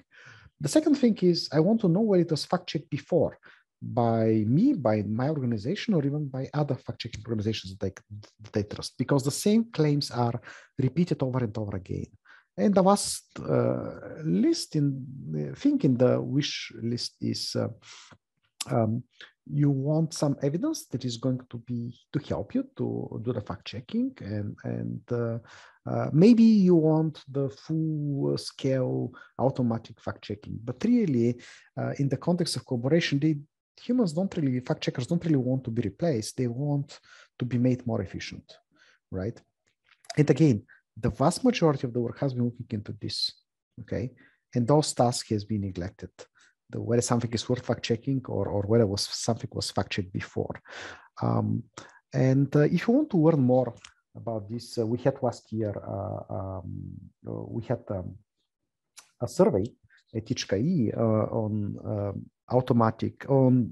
technology to assist human fact checkers. And if you think about it, you can think of the four main steps. This kind of aligns quite well with the four main steps of fact checking in an abstract way. So you have some claim, right? I mean, that might come from political debate, from the news, from social media, doesn't matter, right? And then you want to understand what it's interesting to fact check in the first place, right? It can be a trivial claim like Paris is the capital of France. I mean, that's not interesting to fact check, right? Or Lyon is in France or something like that. So you want to find kind of to spot the interesting claims that are worth the fact checker's time. And then the second step is, okay, was it fact checked before? Okay, if it was, then maybe kind of you don't need to spend time on that. And then kind of you want to get evidence and finally verify the claim. And again, as I said, human fact checkers want assistance maybe in the first 3 steps. But kind of wow, most of the systems have been really focusing on the last step, right?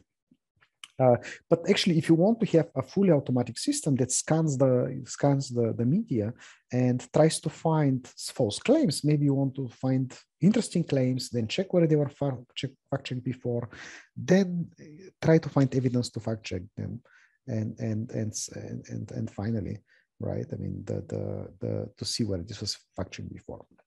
Okay, what is worth fact-checking? And this was kind of neglected problem, but we are proud that we have been promoting it as part of the Check That Lab. But so this really started in political debates, and here's the task, right? So imagine there's a long debate between Donald Trump and Joe Biden in the presidential elections, and they say many claims, and fact checkers are actually fact checking some of them, right? So they say, okay, I don't know, we are winning the battle on coronavirus. I mean, this basically what this says in a little bit different words. And the fact checkers are writing an article about this claim and so on and so forth. And this is taken from the presidential debate. Now, if you look into the transcript of the presidential debate, they're on average 1,300, 1,400 sentences, and each sentence can contain, well, maybe 0, maybe 1, maybe more claims. And if you're a fact-checking journalist, you want to decide what is most interesting to fact-checking, because really, maybe you can fact-check 5 claims or 10 claims, no more than that. And so, yeah, you might want quickly to be told what are the interesting claims. And so the claim buster is one system like that, where you can give it any text. That's pioneering work from 2015. You give it any text, and it's going to give you a score for each sentence, how interesting it is for fact-checking.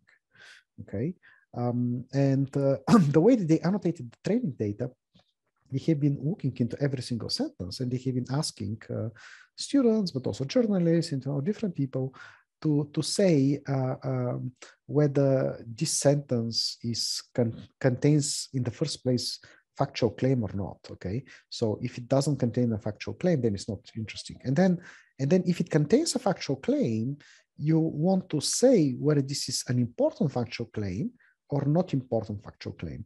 And only those that contain important factual claims are actually those that are worth fact-checking. Okay, and this is how their data was kind of annotated. An alternative way to look into this problem is to say, okay, you know what? Here's a transcript, and maybe we can look, instead of trying to hire people to tell us which sentences are interesting for fact-checking, maybe we can actually ask ourselves, okay, what were the sentences that human fact-checkers actually decided to fact-check in this debate? Maybe those are the interesting claims, right? Because they have made a selection somehow. And maybe you can learn from this. Maybe you can train systems to which, if we give a document like that, they are going to select those sentences. And actually, there is data like this. So PolitiFact has certain debates annotated in this way. They have the full text of the debate, and they highlight certain part, and then they say, you know what? I mean, this is mostly false, and there's a link, and you know, and so basically, kind of, they're telling you which parts are true and which are false. And of course, they comment only on part of it. So, for example, here you see this 650 million to Wall Street and foreign banks.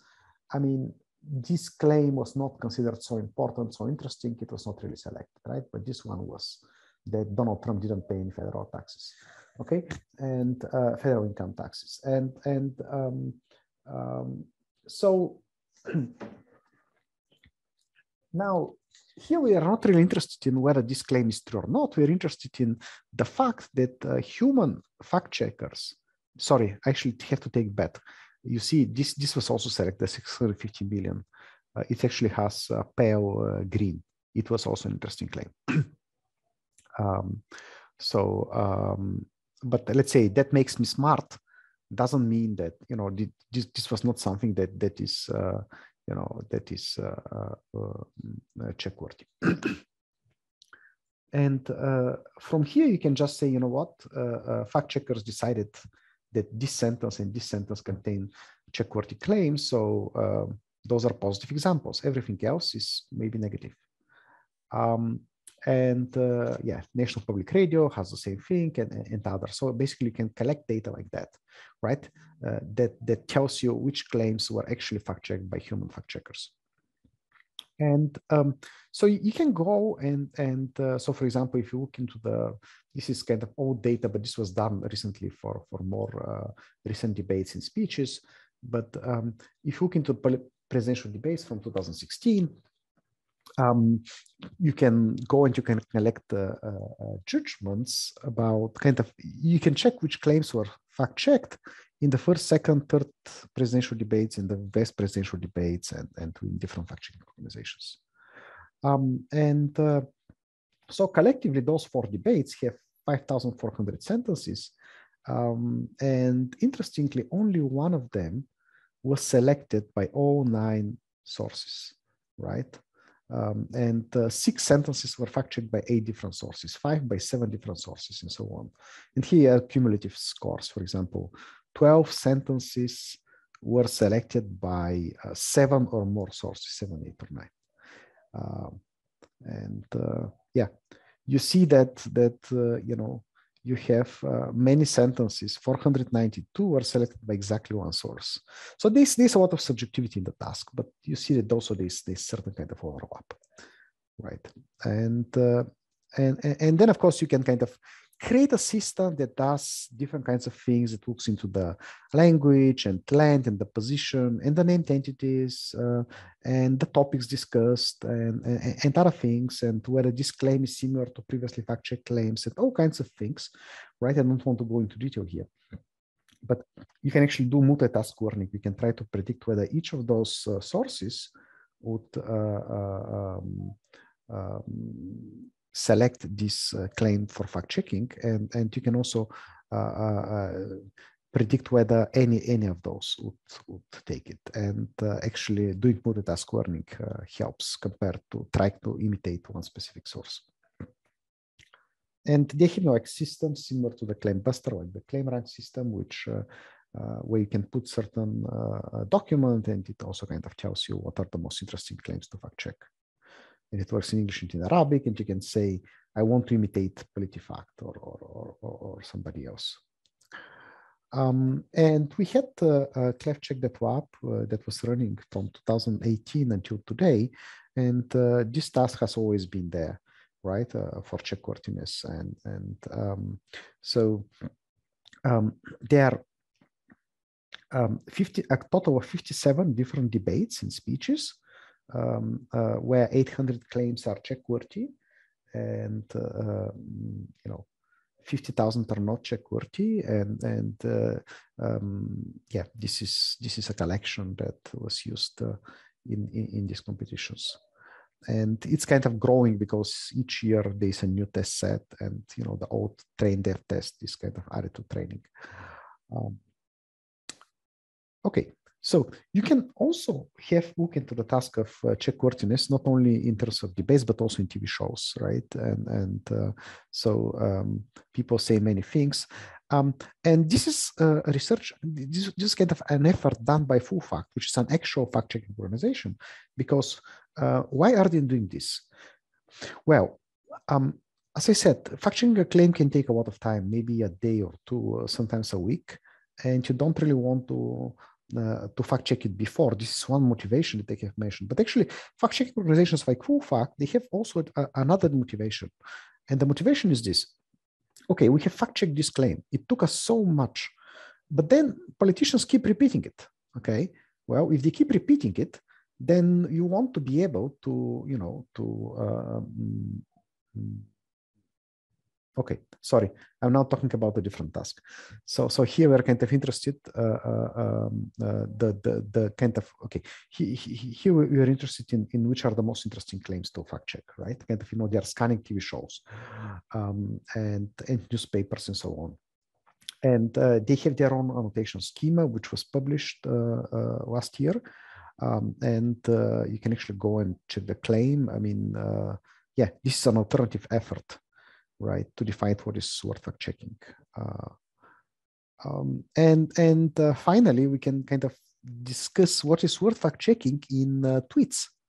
Okay, so and again, you can ask fact checkers to tell you, or but kind of let me tell you the problem, right, and why this is important. Well, many fact checking organizations are monitoring the social media accounts of celebrities. So, for example, here we have Eric Trump, and he's posting all kinds of things. Thanks, Williamsport, Pennsylvania.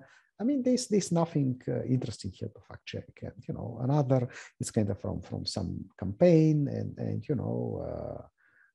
so on and so forth. But one day he tweets this. Okay. Oh, the media are not going to report this, but here's a copy of the check that Donald Trump is donating his salary to the US government, and this quarter he donated actually to fight the coronavirus. So and there's a check for $100,000. Well, the claim is that Donald Trump is donating his salary to fight the coronavirus. Okay, and I guess you'd agree this is an interesting claim to fact check. Yeah, it is check worthy. And by the way, if you wonder, this is true. But kind of here the task is just like whether this is check worthy or not. And how do we know whether something is check worthy? Well, you can think about it, but maybe claims that are viral or have the potential to be viral, right, that are popular are interesting potentially, right? I mean, this kind of maybe one important aspect characteristic. Another one is, well, maybe they should contain verifiable factual claim. Maybe they should, I mean, on the first place, because if they don't, there's nothing to fact check. So this is super important. This is problem number one, right? And then maybe they should be likely to be false. They should be of general interest, and they should be potentially harmful. And after you answer these questions, then you need to make a judgment whether this is worth fact checking, worth the time of professional fact checker. And again, this was a task that and collection of tweets. This is a collection from 2021, and there's now another one from 2020 where another language is added. Basically Dutch, but you see it's like a few thousand claims, tweets in Arabic, Bulgarian, English, Spanish, Turkish, and now also in Dutch. And they are covering different topics like COVID-19 and politics. Okay, another task, the next task that we have been talking in the fact-checking pipeline is detecting previously fact-checked claims, right? So imagine, I mean, some implications of that. Well, we have already talked that the fact-checkers might want to know whether this was fact-checked before, or if you're building a system, it's a shortcut, right? You see this claim, something super similar was fact-checked. You want to kind of to make sure that it's really the same claim, and then you say, okay, now I know it's true or not. And another thing is, imagine during a political debate, right? The person asking the question, if you can, politicians keep repeating the same thing. So we can like just bring and say, oh, he just said something that we know is false. And you can actually follow up with a question immediately and put them on the spot. And it's the same during an interview, right? I mean, you can, and you cannot do this really with just with a fully automatic system, because you cannot say, Mr. President, I have here an AI tool that tells me that you are now 97% likely to be lying, right? I mean, this doesn't mean anything. But if actually the system tells you, look, he just said something that was fact-checked by, I don't know, let's say with PolitiFact, and they have found it false. So, this kind of another example of collaboration between the human and the AI, where you are using all this hard work and effort done by human fact checkers, whose work is arguably check-worthy, kind of trustworthy, and you are putting it together with a tool to deliver to the journalist an information that that person might trust, much more than if you just say there's 97% likelihood that the person is right.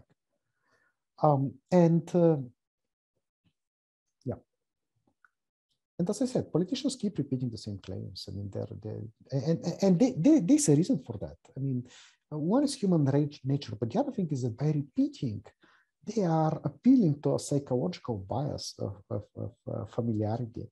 So, you know, if you keep hearing the same thing, at some point you start believing it.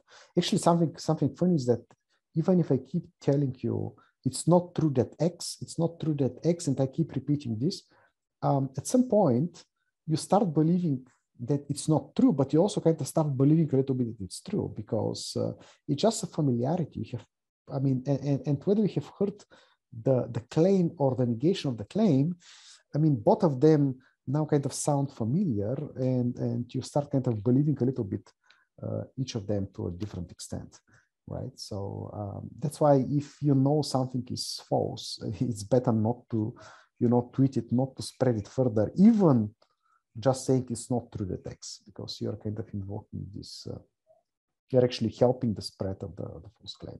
But kind of politicians do this on purpose, you know, so that you hear a certain claim again and again and again. It's, at some point, kind of you start believing it because it sounds familiar. And, you know, here the task is, okay, have a database of previously fact-checked claims, and the new claim comes.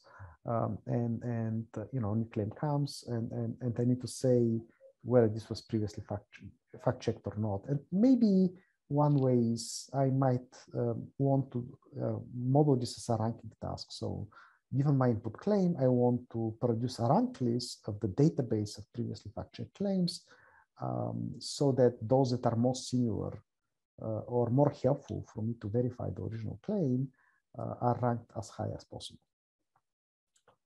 And that's not a trivial task. I mean, in certain cases, the input claim is exactly the same as what you have in the database.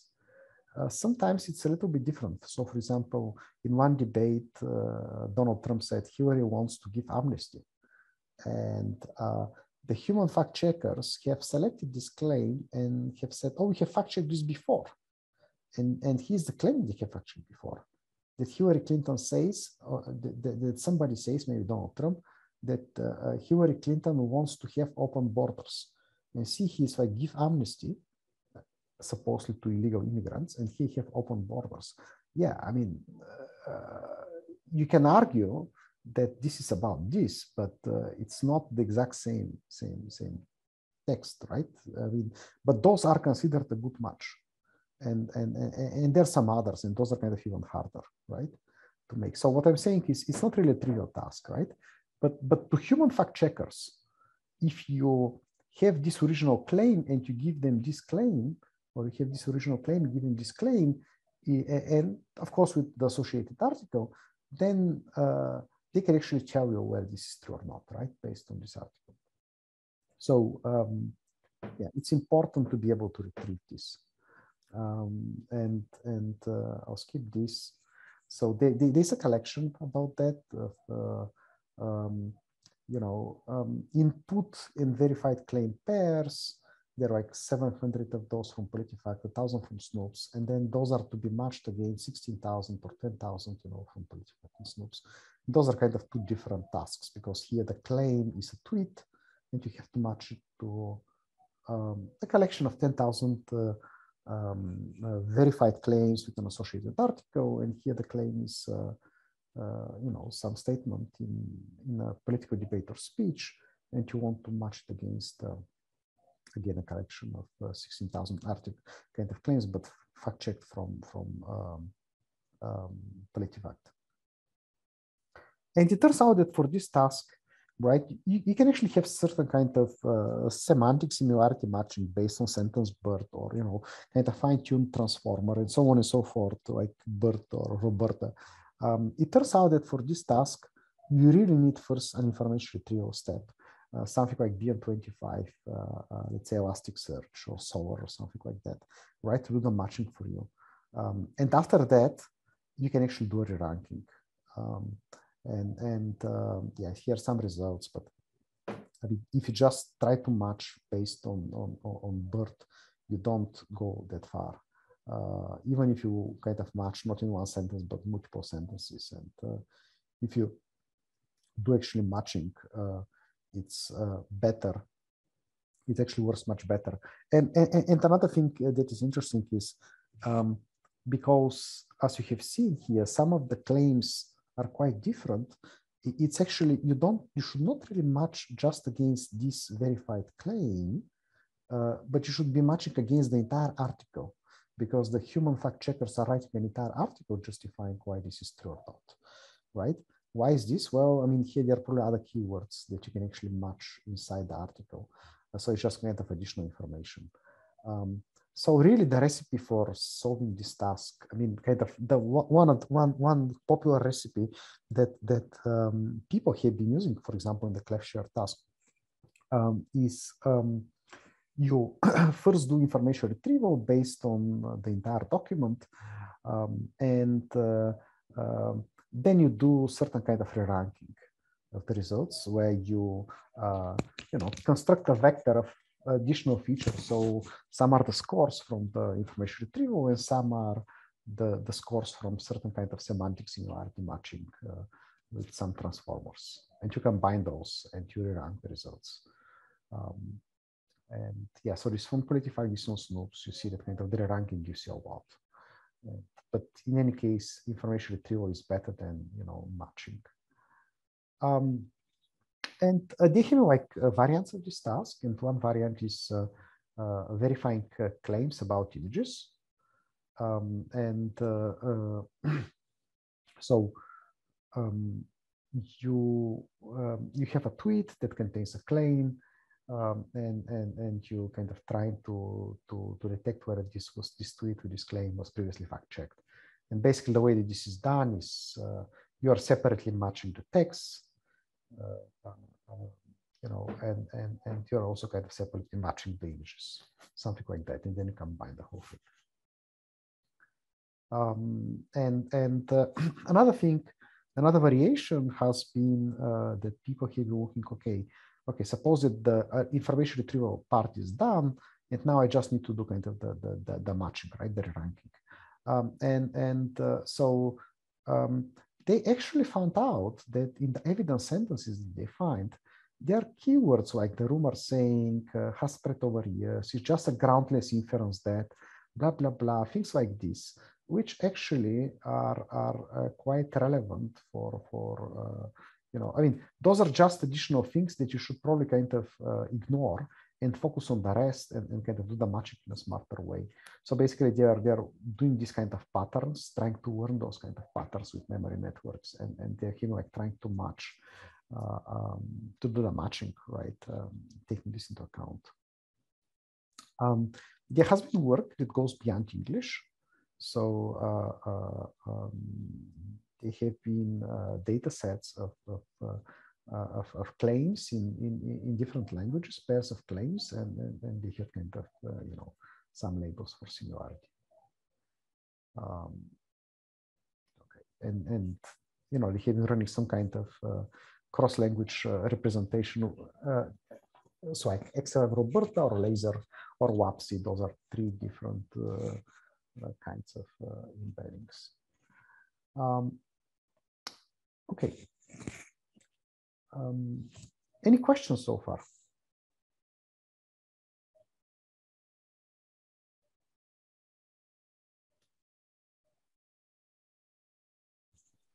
I don't see any question in the chat. Yeah, okay, I also don't. So, okay, let me continue. And let me now go to fact checking, right? I mean,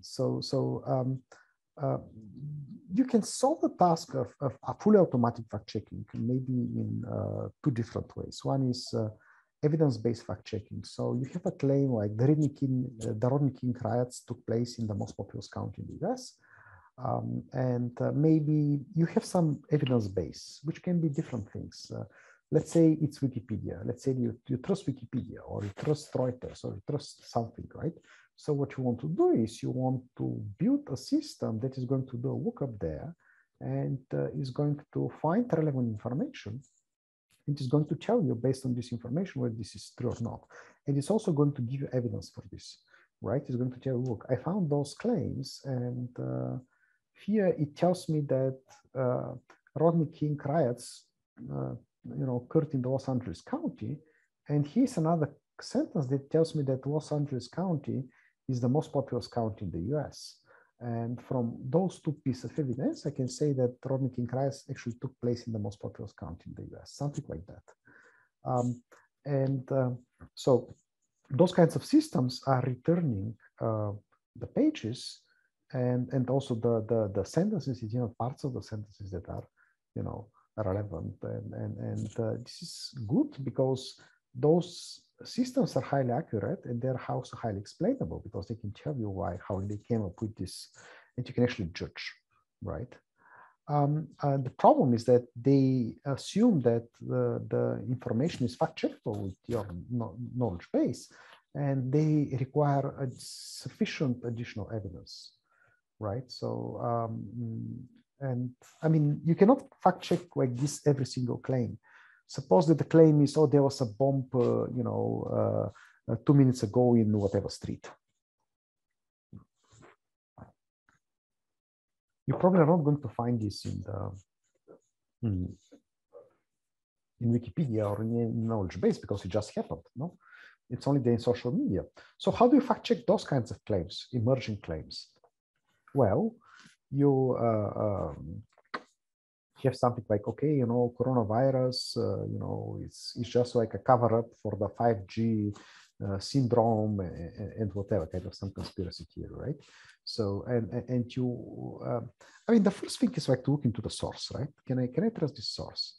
And then you want to see, and you want to find other reliable sources. Are they, do they agree or disagree with this claim? This is another task like stance detection.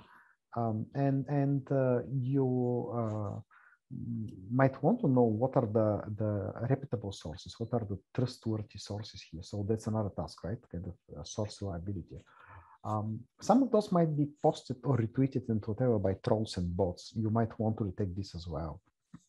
And so you can really collect a lot of information this way, right? And you can put together evidence from different places, like, okay, is this coming from a reliable source or not? What are other sources saying about this? Do they agree or disagree? Are they reliable? Are they trolls, bots, and stuff like that? The problem is, I mean, and this really means that you can fact check many more claims. I mean, a larger variety of claims. Because if somebody posts something in social media and says, yeah, something, you can monitor also kind of what people say, how people react to it, and so on and so forth.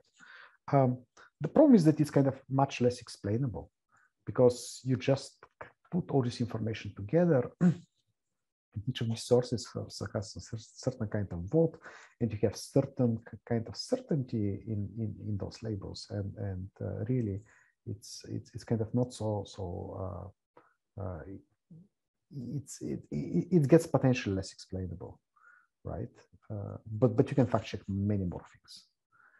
Okay, so let me start with fact checking claims using Wikipedia. I have put you this, and here really we have some high-level distinction between explainable and kind of more explainable and less explainable fact checking. Let me put it that way. So one way to do explainable fact checking we have already covered. It's like to find that the claim was previously fact checked by fact checking organization and return this page. No, another one is to fact check using Wikipedia or tables, statistical tables, Wikipedia tables, and so on. You can fact check against knowledge graphs that are trusted, right? And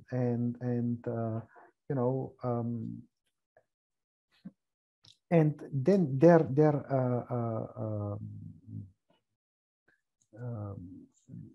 kind of non-explainable, kind of less explainable fact checking that we're going to cover afterwards. So let me look now into fact checking using Wikipedia pages, right? So I mean, this is the formulation of the fever task. So they have a very large data set of quite a few claims. So they have like 80,000 for plus 30 plus 35. It's actually close to 200,000 claims that are manually annotated and as supported, refuted, not enough information. So basically, they were giving people Wikipedia pages, and they are telling them now make up a claim, and about this page, and kind of say which sentence and which part of it is about, I don't say whether this was supported, refuted, or not enough information. So a system like this works like this. So you start with a claim. If you want to fact check against Wikipedia, first you need to find the relevant documents. Maybe the document retrieval tells you, okay, here's a list of most similar documents to the claim. Then it's a classifier or something to tell you, okay, those are sufficiently similar to the claim and those are not. And after that, you need to maybe chop those documents into individual sentences, and you need to decide for each sentence whether it's a good match against the claim or not. Kind of have sentence retrieval and then selection or matching or ranking. And finally, you, based on this information, you try to make a classification for the entire claim, support, refute, or not enough information. And so one way to do this is this kind of just one model. There are many models that have been proposed in the literature. Here, they are building semantic level graphs. And the way it works is, okay, so here's your claim. The Rodney King riots took place in the most populous county in the US. Then you find two different pieces of evidence based on the information retrieval. And then in one sentence, you find that you establish a connection between Rodney King riots and Los Angeles County. And in another sentence, you establish a connection between Los Angeles County and most populous county in the US. And you also have cross-sentence links between Los Angeles County and Los Angeles County. And then you have links between the entities here and the claims here in your original thing. And basically, you do this, you do some kind of semantic row labeling, kind of semantic parsing to identify those parts of the sentence, and you get a few view of graphs, and you reason over graphs. And I don't really want to go into much detail here, yeah. So there have been more recent versions of Fever, right? Fever 2.0, they had something about build it, break it, fix it. So the idea was that initially people were building systems to solve this. I give you a claim and you need to tell me whether it's true or not. And after that, they had a second part of the competition where they asked other participants to generate adversarial examples for the systems built in the first part of the system. Participants of the competition, which means you have to find examples that are going to break the system, kind of inventing examples. And then there was a third part of the competition, the fixing part, where those adversarial examples were given to the people that were building the original systems, and they were told, okay, now here are some examples that are breaking your system. Can you, improve your system based on this additional information? And this kind of, you can imagine this is a cycle of building, breaking, fixing, even though they just had one iteration of that. And there are more recent iterations of the task where, for example, last year, they were combining fact-checking using text from Wikipedia, but also tables from Wikipedia, okay? And actually fact-checking using tables, without text, just the tables, right, is something else that I want to tell you about. So there was a collection put together from, you can find it in the StatFact website, where they have 16,000 tables from Wikipedia. And so they asked people to annotate statements, to create statements about those datasets, those tables. And they created 118,000 statements about those tables. And the statements can be, I don't know, there are 3 different incumbents from the Democratic Party, for example. Yeah, they are 1, 1, 2, 3, right? So you know, and there, you know, some are okay. This failed to be elected. Dow being unopposed. John McPhail. Actually, he was re-elected, right? And he says it failed to be re-elected even though being unopposed. Actually, it's true that he was unopposed, right? You see here, but he was actually re-elected, right? So stuff like that. So basically, given tables like that, right? You maybe you know kind of in certain formulations for the task, you know which table this is about, and you have a claim, and you just need to say whether this is true or not. The claim about this table, and of course, what you need to do is you need to somehow, you know, select important things in the data set, and you know, kind of, and then do certain kind of reasoning, which requires also certain kind of aggregation. So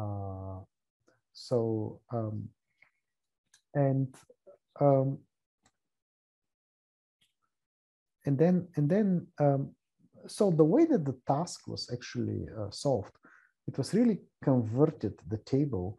Okay, suppose that you have a system that is going to select for you the important, the interesting rows that are relevant for you. And now you want to encode this information. And basically the way it was done, this was actually converted into something that looks like natural language text. Okay, so Florida 3, 2009, Florida 3 to 4. So this is some certain kind of game, right? And basically you convert this into something like row 1, game is 51, semicolon, date is February 3rd, 2019, you know, semicolon, Florida, and so on and so forth. And yeah, this kind of what you know, what you do, and then you kind of concatenate this and together with the claim that you care about, and you also kind of encode the position and the type and so on and so forth, and then you make inference based on that, and that's stable bird.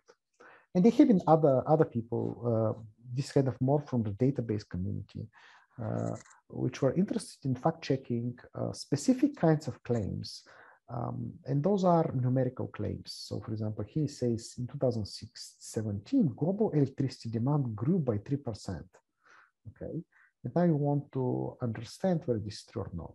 So first you need to understand that this is about the table global electricity demand. Then you need to understand that this is comparing year 2016, 2017, and you know, you need to see which column you want to look at, and then you want to kind of see which formula you want to apply, because growth of demand is you know, something like that, just a certain kind of ratio, yeah, they kind of had claims like this, and they actually made them you know, work by focusing on those kinds of specific numerical claims. And probably the last explainable way to fact check is to use a knowledge graph. Okay, and in a knowledge graph, you have information in structured form of entities and relations between them, and maybe this Iago is DBpedia and so on and so forth. When a query comes, like is whether Sarihan is a mayor of London, you can go and you can directly ask the knowledge base whether it is a mayor of relation between Sarihan and London. You might want to, in addition to this, not just use the knowledge graph, but also kind of go and parse documents and extract maybe triples like that, and use this additional information. And then you might also want to use rules that are putting certain piece of information together. For example, if you're a citizen of something, you know, if you're a mayor of something, and you know, something is capital of something, whatever. I mean, maybe you're a citizen and stuff like that. I mean, for example, if you are born in a city and the city is located in a country, then you're born in the country, something like that. You know, if you are born in London and London is in England, then you're born in England, something like that, right? I mean, those are the kinds of rules that you might want to put together, and yeah. So, and then yeah, they have like systems that are doing this, and that can, again, it's kind of explainable because it can tell you how it came up with this conclusion. It can tell you, okay, I use this rule, and I use this statement that came from the knowledge base that UK is a capital of London, and I also have that Sadiq Khan is mayor of London. I found this in the text, something like that, right? And you put those things together.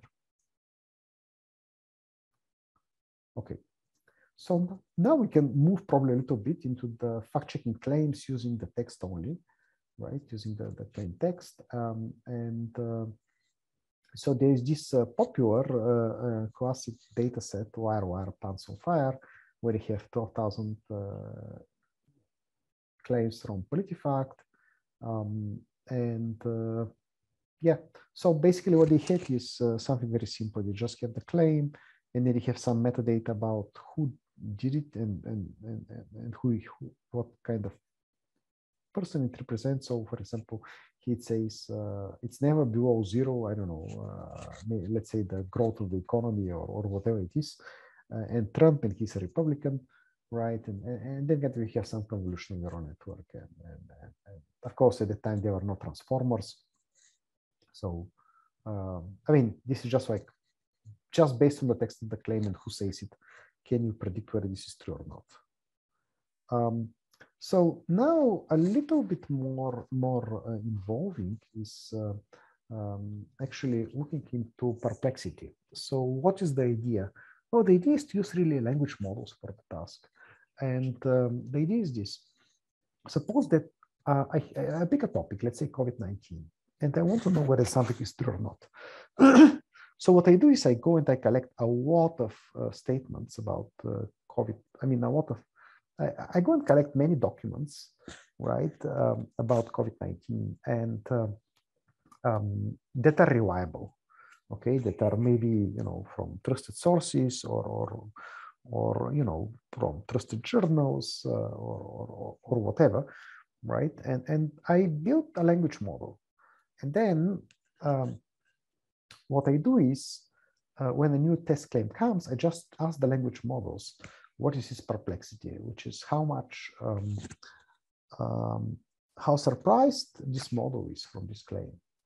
And so, the idea is that if you have something like the main way the COVID-19 spreads is through respiratory droplets, this would be similar kinds of things probably would have been set in the trusted documents. But if you have 5G communication transmits COVID-19, that's something that probably you have never seen something similar in the documents that you use to train the language model. And therefore, the perplexity of this one is going to be very high, and the perplexity of this one is going to be very low. And then you can put some threshold and say, okay, those that are higher than a certain threshold, the model is so surprised by them, they're so strange looking to a model that that's probably false, and so on and so forth. And here are some other examples, right, of claims that have high perplexity and low perplexity. And actually the title says it all, right? Misinformation has high perplexity. That's a paper from Nakov last year.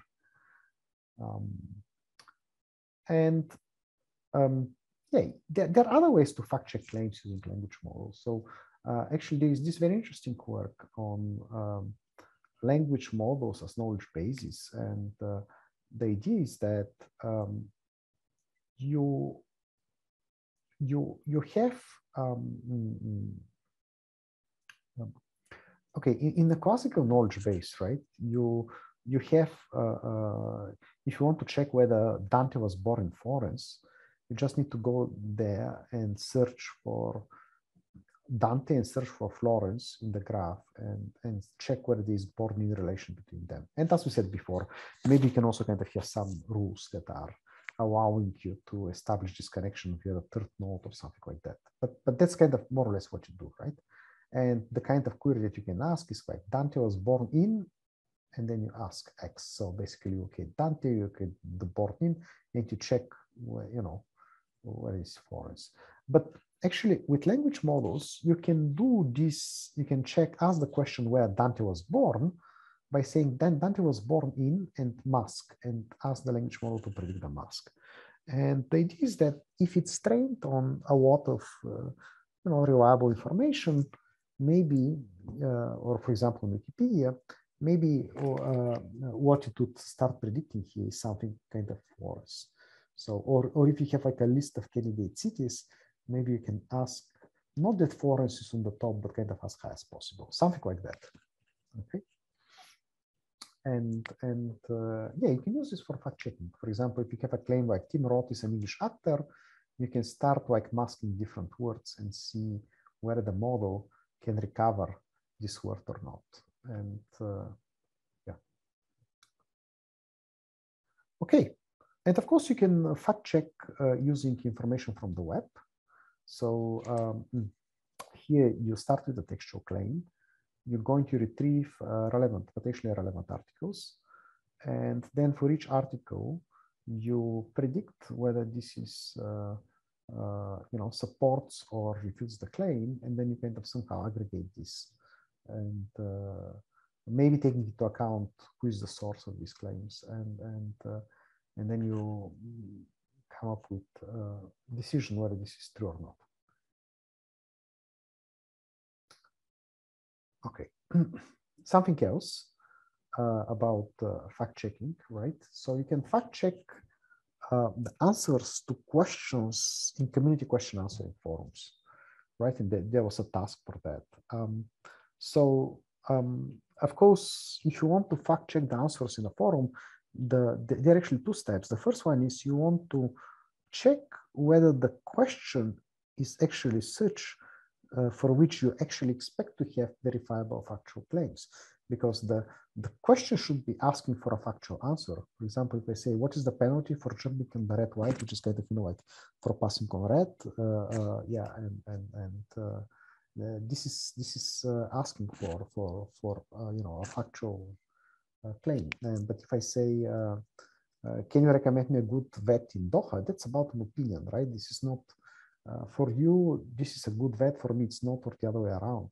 This is a matter of opinion. Or it can be just like things that are not really, what was your first car? This is kind of really about socializing.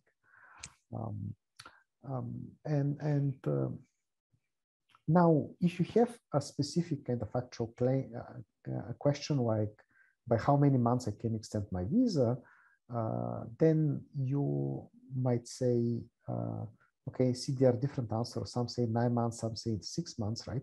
And I might want to see which of those are true or not. And I don't want to go into too much detail, but the way that you do this is you want to look into the answer content.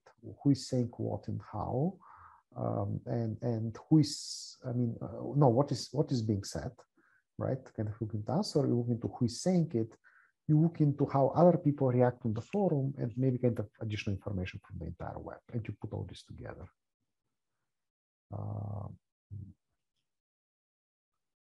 And you can also fact check claims about images. And so there are different situations. You can have like a real image and the true claim. So for example, this is true, that this is a Tesla in space. Elon Musk did that at some point.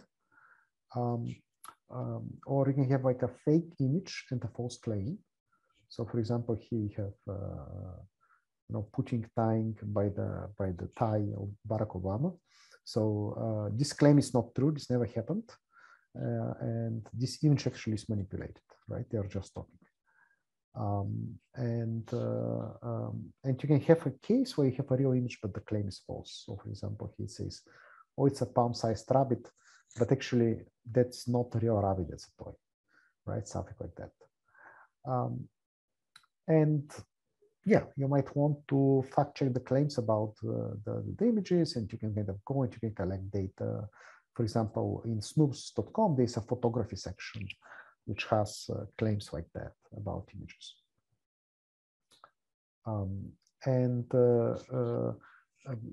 you can look for different things. You can look whether the image was manipulated, or you can do reverse image search, which means I take the image and I do a search in a search engine, and I collect the results, and I check whether they appear on good or on bad websites, and you know, whether, and then I also want to see whether they support the claim or don't support the claim, stuff like that. And yeah, and I'm going to skip this in the interest of time, but you know, kind of there has been other more recent work on photography detection with explanation, and so on and so forth. Okay, and the final kind of fact checking that I have been telling you is that is also kind of my experiment is like in social media, right? And there's this very early work from 2011, very highly cited on information credibility in Twitter, where they have been talking about the 4 sources when you want to decide whether information in Twitter is credible or not. So one is the message, what does it say? Then the user who is saying it, then the topic, and finally the propagation, how it spreads. Yeah, I mean, and about the message, you can do all kinds of things, what kind of punctuation, emoticons, hashtags, and stuff, and many other things. I mean, remember this early work, they are not transformers, they are no, so this is really kind of more like keyword based and pronouns and stuff like that. And the user, you know, some information about it, how is verified account, does give URL, and so on and so forth. And then, you know, the topic, and finally the propagation, how many tweets, retweets, how deep is the tree, you know, and stuff like that, and how much it branches, and stuff like that. And of course, if you look into the content, there are other things that are actually kind of interesting, right? So you can look into certain kind of specific phrases, right? And how they are appearing in social media. So for example, in rumors versus non-rumors. So see, after a certain period of time, people start saying false or fake or asking what and really, right? Or kind of say it's rumor. Why for non-rumors, you know, this doesn't really happen, right? So and this kind of some, again, early observation is 2016, and people have operationalized this, let's say, using recurrent neural networks, and of course now you can use transformers and so on and so forth, so that you can track these things over time. So in terms of checking the rumor veracity, there have been shared tasks on this, and one of them is the Seneval 2017 task 8 on checking rumors. And then there's this 2019. So the task is this: you have a claim, basically you have a topic, and then you have a claim.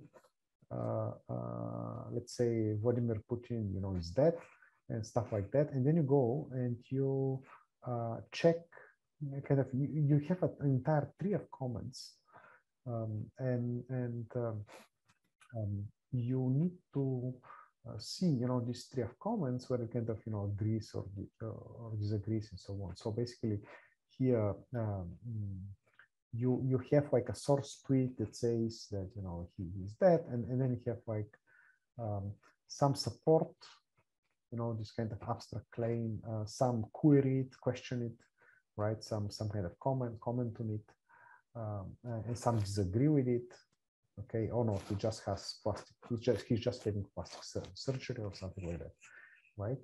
And based on this entire tree, I mean, first of all, one task is to label every single node, and another task is kind of to make a prediction for the entire subtree, and about the veracity of the claim. So you can do also fact-checking using information from multiple sources. So something important here, relevant, is the claim review project launched again by the Duke Reporter Swap. So they have been developed a schema, the claim review schema, where any fact-checking organization can actually publish their fact-check claims in a public repository that actually you can search. Google actually has a search engine for this. They have APIs and stuff. So it's really, really nice, right? And it's also in different languages. And those guys, they have actually developed an entire kind of have parsed this information to a knowledge graph in the claims KG schema. And I have shown you the statistics, right, from there. So some other kind of multi-source data sets are the multi-MC, which has different kind of information from different sources. And something that is very interesting here is that here's the number of claims, and you see again different kind of distribution, right? For some of them we have 15,000, from some we have just 71. But then interestingly is the labels, the number of labels in the classes, and see what kind of variety. It's not just true and false, right? It's like in between, in the red, in the green, and he's like correct, incorrect, mostly correct, unproven, misleading, understanding, exaggerated. Or here we have 27 different labels for this one. Fiction, truth, unproven. Truth and fiction, mostly fiction, known, disputed. Truth and misleading, authorship confirmed, mostly truth, and stuff like that. See, inaccurate attribution. So, and those guys here have like 4 Pinocchios, 3 Pinocchios, 2 Pinocchios, false, not the whole story, needs context, known. So it's really, really, or a lot of baboony, a little baboony, some baboony.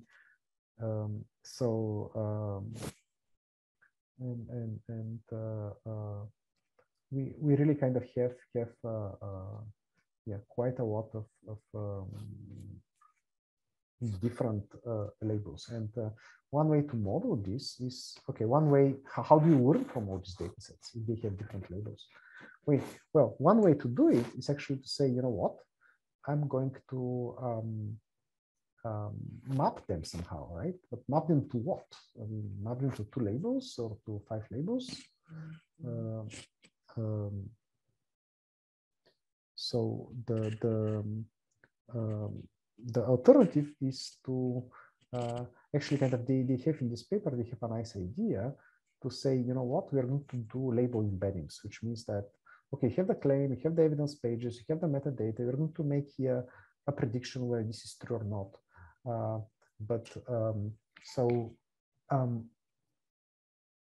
What they are going to do is actually they're kind of doing label embeddings, right? So kind of they're trying to see whether they're trying to learn dense vector representations for the labels, and then the model internally learns the relationship between them. And then at the end of the day, when you predict, you just mask and just predict the label that you want from the inventor that you want. So which means that the model works with all these labels, but you say, give me one of those 3, right? Because they match this source, something like that. And here's some survey on this. And they have like fact-checking efforts in the public health domain. Which was using information from Snoops, PolitiFact, and so on, but also kind of from trusted sources like Associated Press and Reuters, and the Health News Review, and they have like data sets for this. I want to kind of skip this. They have like interesting multilingual data sets, right? And so let me see. I mean, this is very similar to kind of to this. Preslav, we have 5 minutes. Maybe we should try to. Yeah. Okay. Yeah. So we kind of, I mean, we have here a nice multilingual data set, right? XFACT, which is quite fresh from last year, where they cover a number of languages from different language families and so on, from different fact-checking websites. They actually don't have that many claims, though. They have only 19,000 claims. And if you think about it, I mean, in different languages, but only 19,000. So if you compare here, for example, this multi-FC has 36,000. Okay, these 185,000, those are from the fever. So one issue here is that those are not natural claims. Those are claims that don't come from fact checkers, but they're coming from people that are asked to create a fake claim. Yeah, several others. So yeah, but it's quite good because it's from different. And maybe I can stop here. So we covered fact checking. We didn't really cover fake news detection, but I think this is a nice.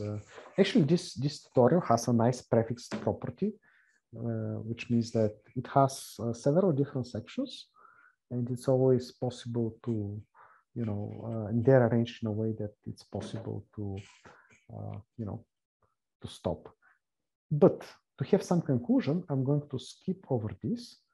And I want to have some conclusion sites, right? And so maybe very quickly, they are kind of also neural fake news. We didn't cover much of that. So those are kind of the deep fakes. That's about images. And this also kind of text generators with GPT-2, GPT-3. Here you can go and you can try it for yourself in Talk to Transformer or Grover, and so on and so forth. And one way to detect this, how do you detect those? One way to detect this is like that there's certain kind of inconsistency between potentially between the different sources, between the text, the photo, and the article, the caption. Okay, to conclude, question, can we win the war on fake news? And the answer is that it's a complex problem, right? And it needs the cooperation of social media and the tech companies on which platforms most of this is happening. Certain kind of legislation, maybe acts for kind of pressure from the government can be helpful. But then the journalists, high quality journalism, fact checking, this is very important. And finally, we researchers can develop different kinds of tools to detect it or to, to help in this problem. But really, the one solution that is interesting and kind of has been proven to work is media literacy and critical thinking, teaching people what is fake news, how to detect it, and how to check it quickly and stuff like that by themselves. And this is somehow proven by now to work in Finland. And of course, Finland has some of the highest media literacy rating, kind of has the highest media literacy rating according to a 2019 study. And there was another one 2 years later, which also confirmed that. They're also famous for the education system. Yeah, so maybe we can finish with this. We have to be careful about statements that are just facts, but they can be also different reflections of reality. They can be opinions, but they can be also different ways to look at the same thing that are equally true. So, for example, here's one example of that. And with this, I think I can end and take some questions.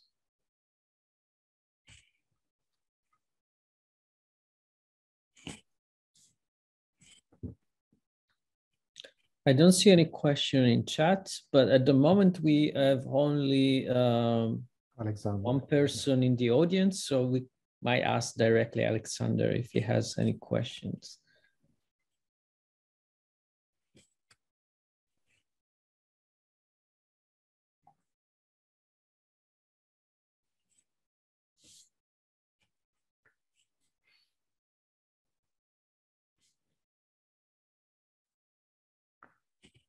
Okay, so then if there are no questions, maybe we can finish here. Yes. So thanks for listening to the tutorial, and I hope see you again in another conference.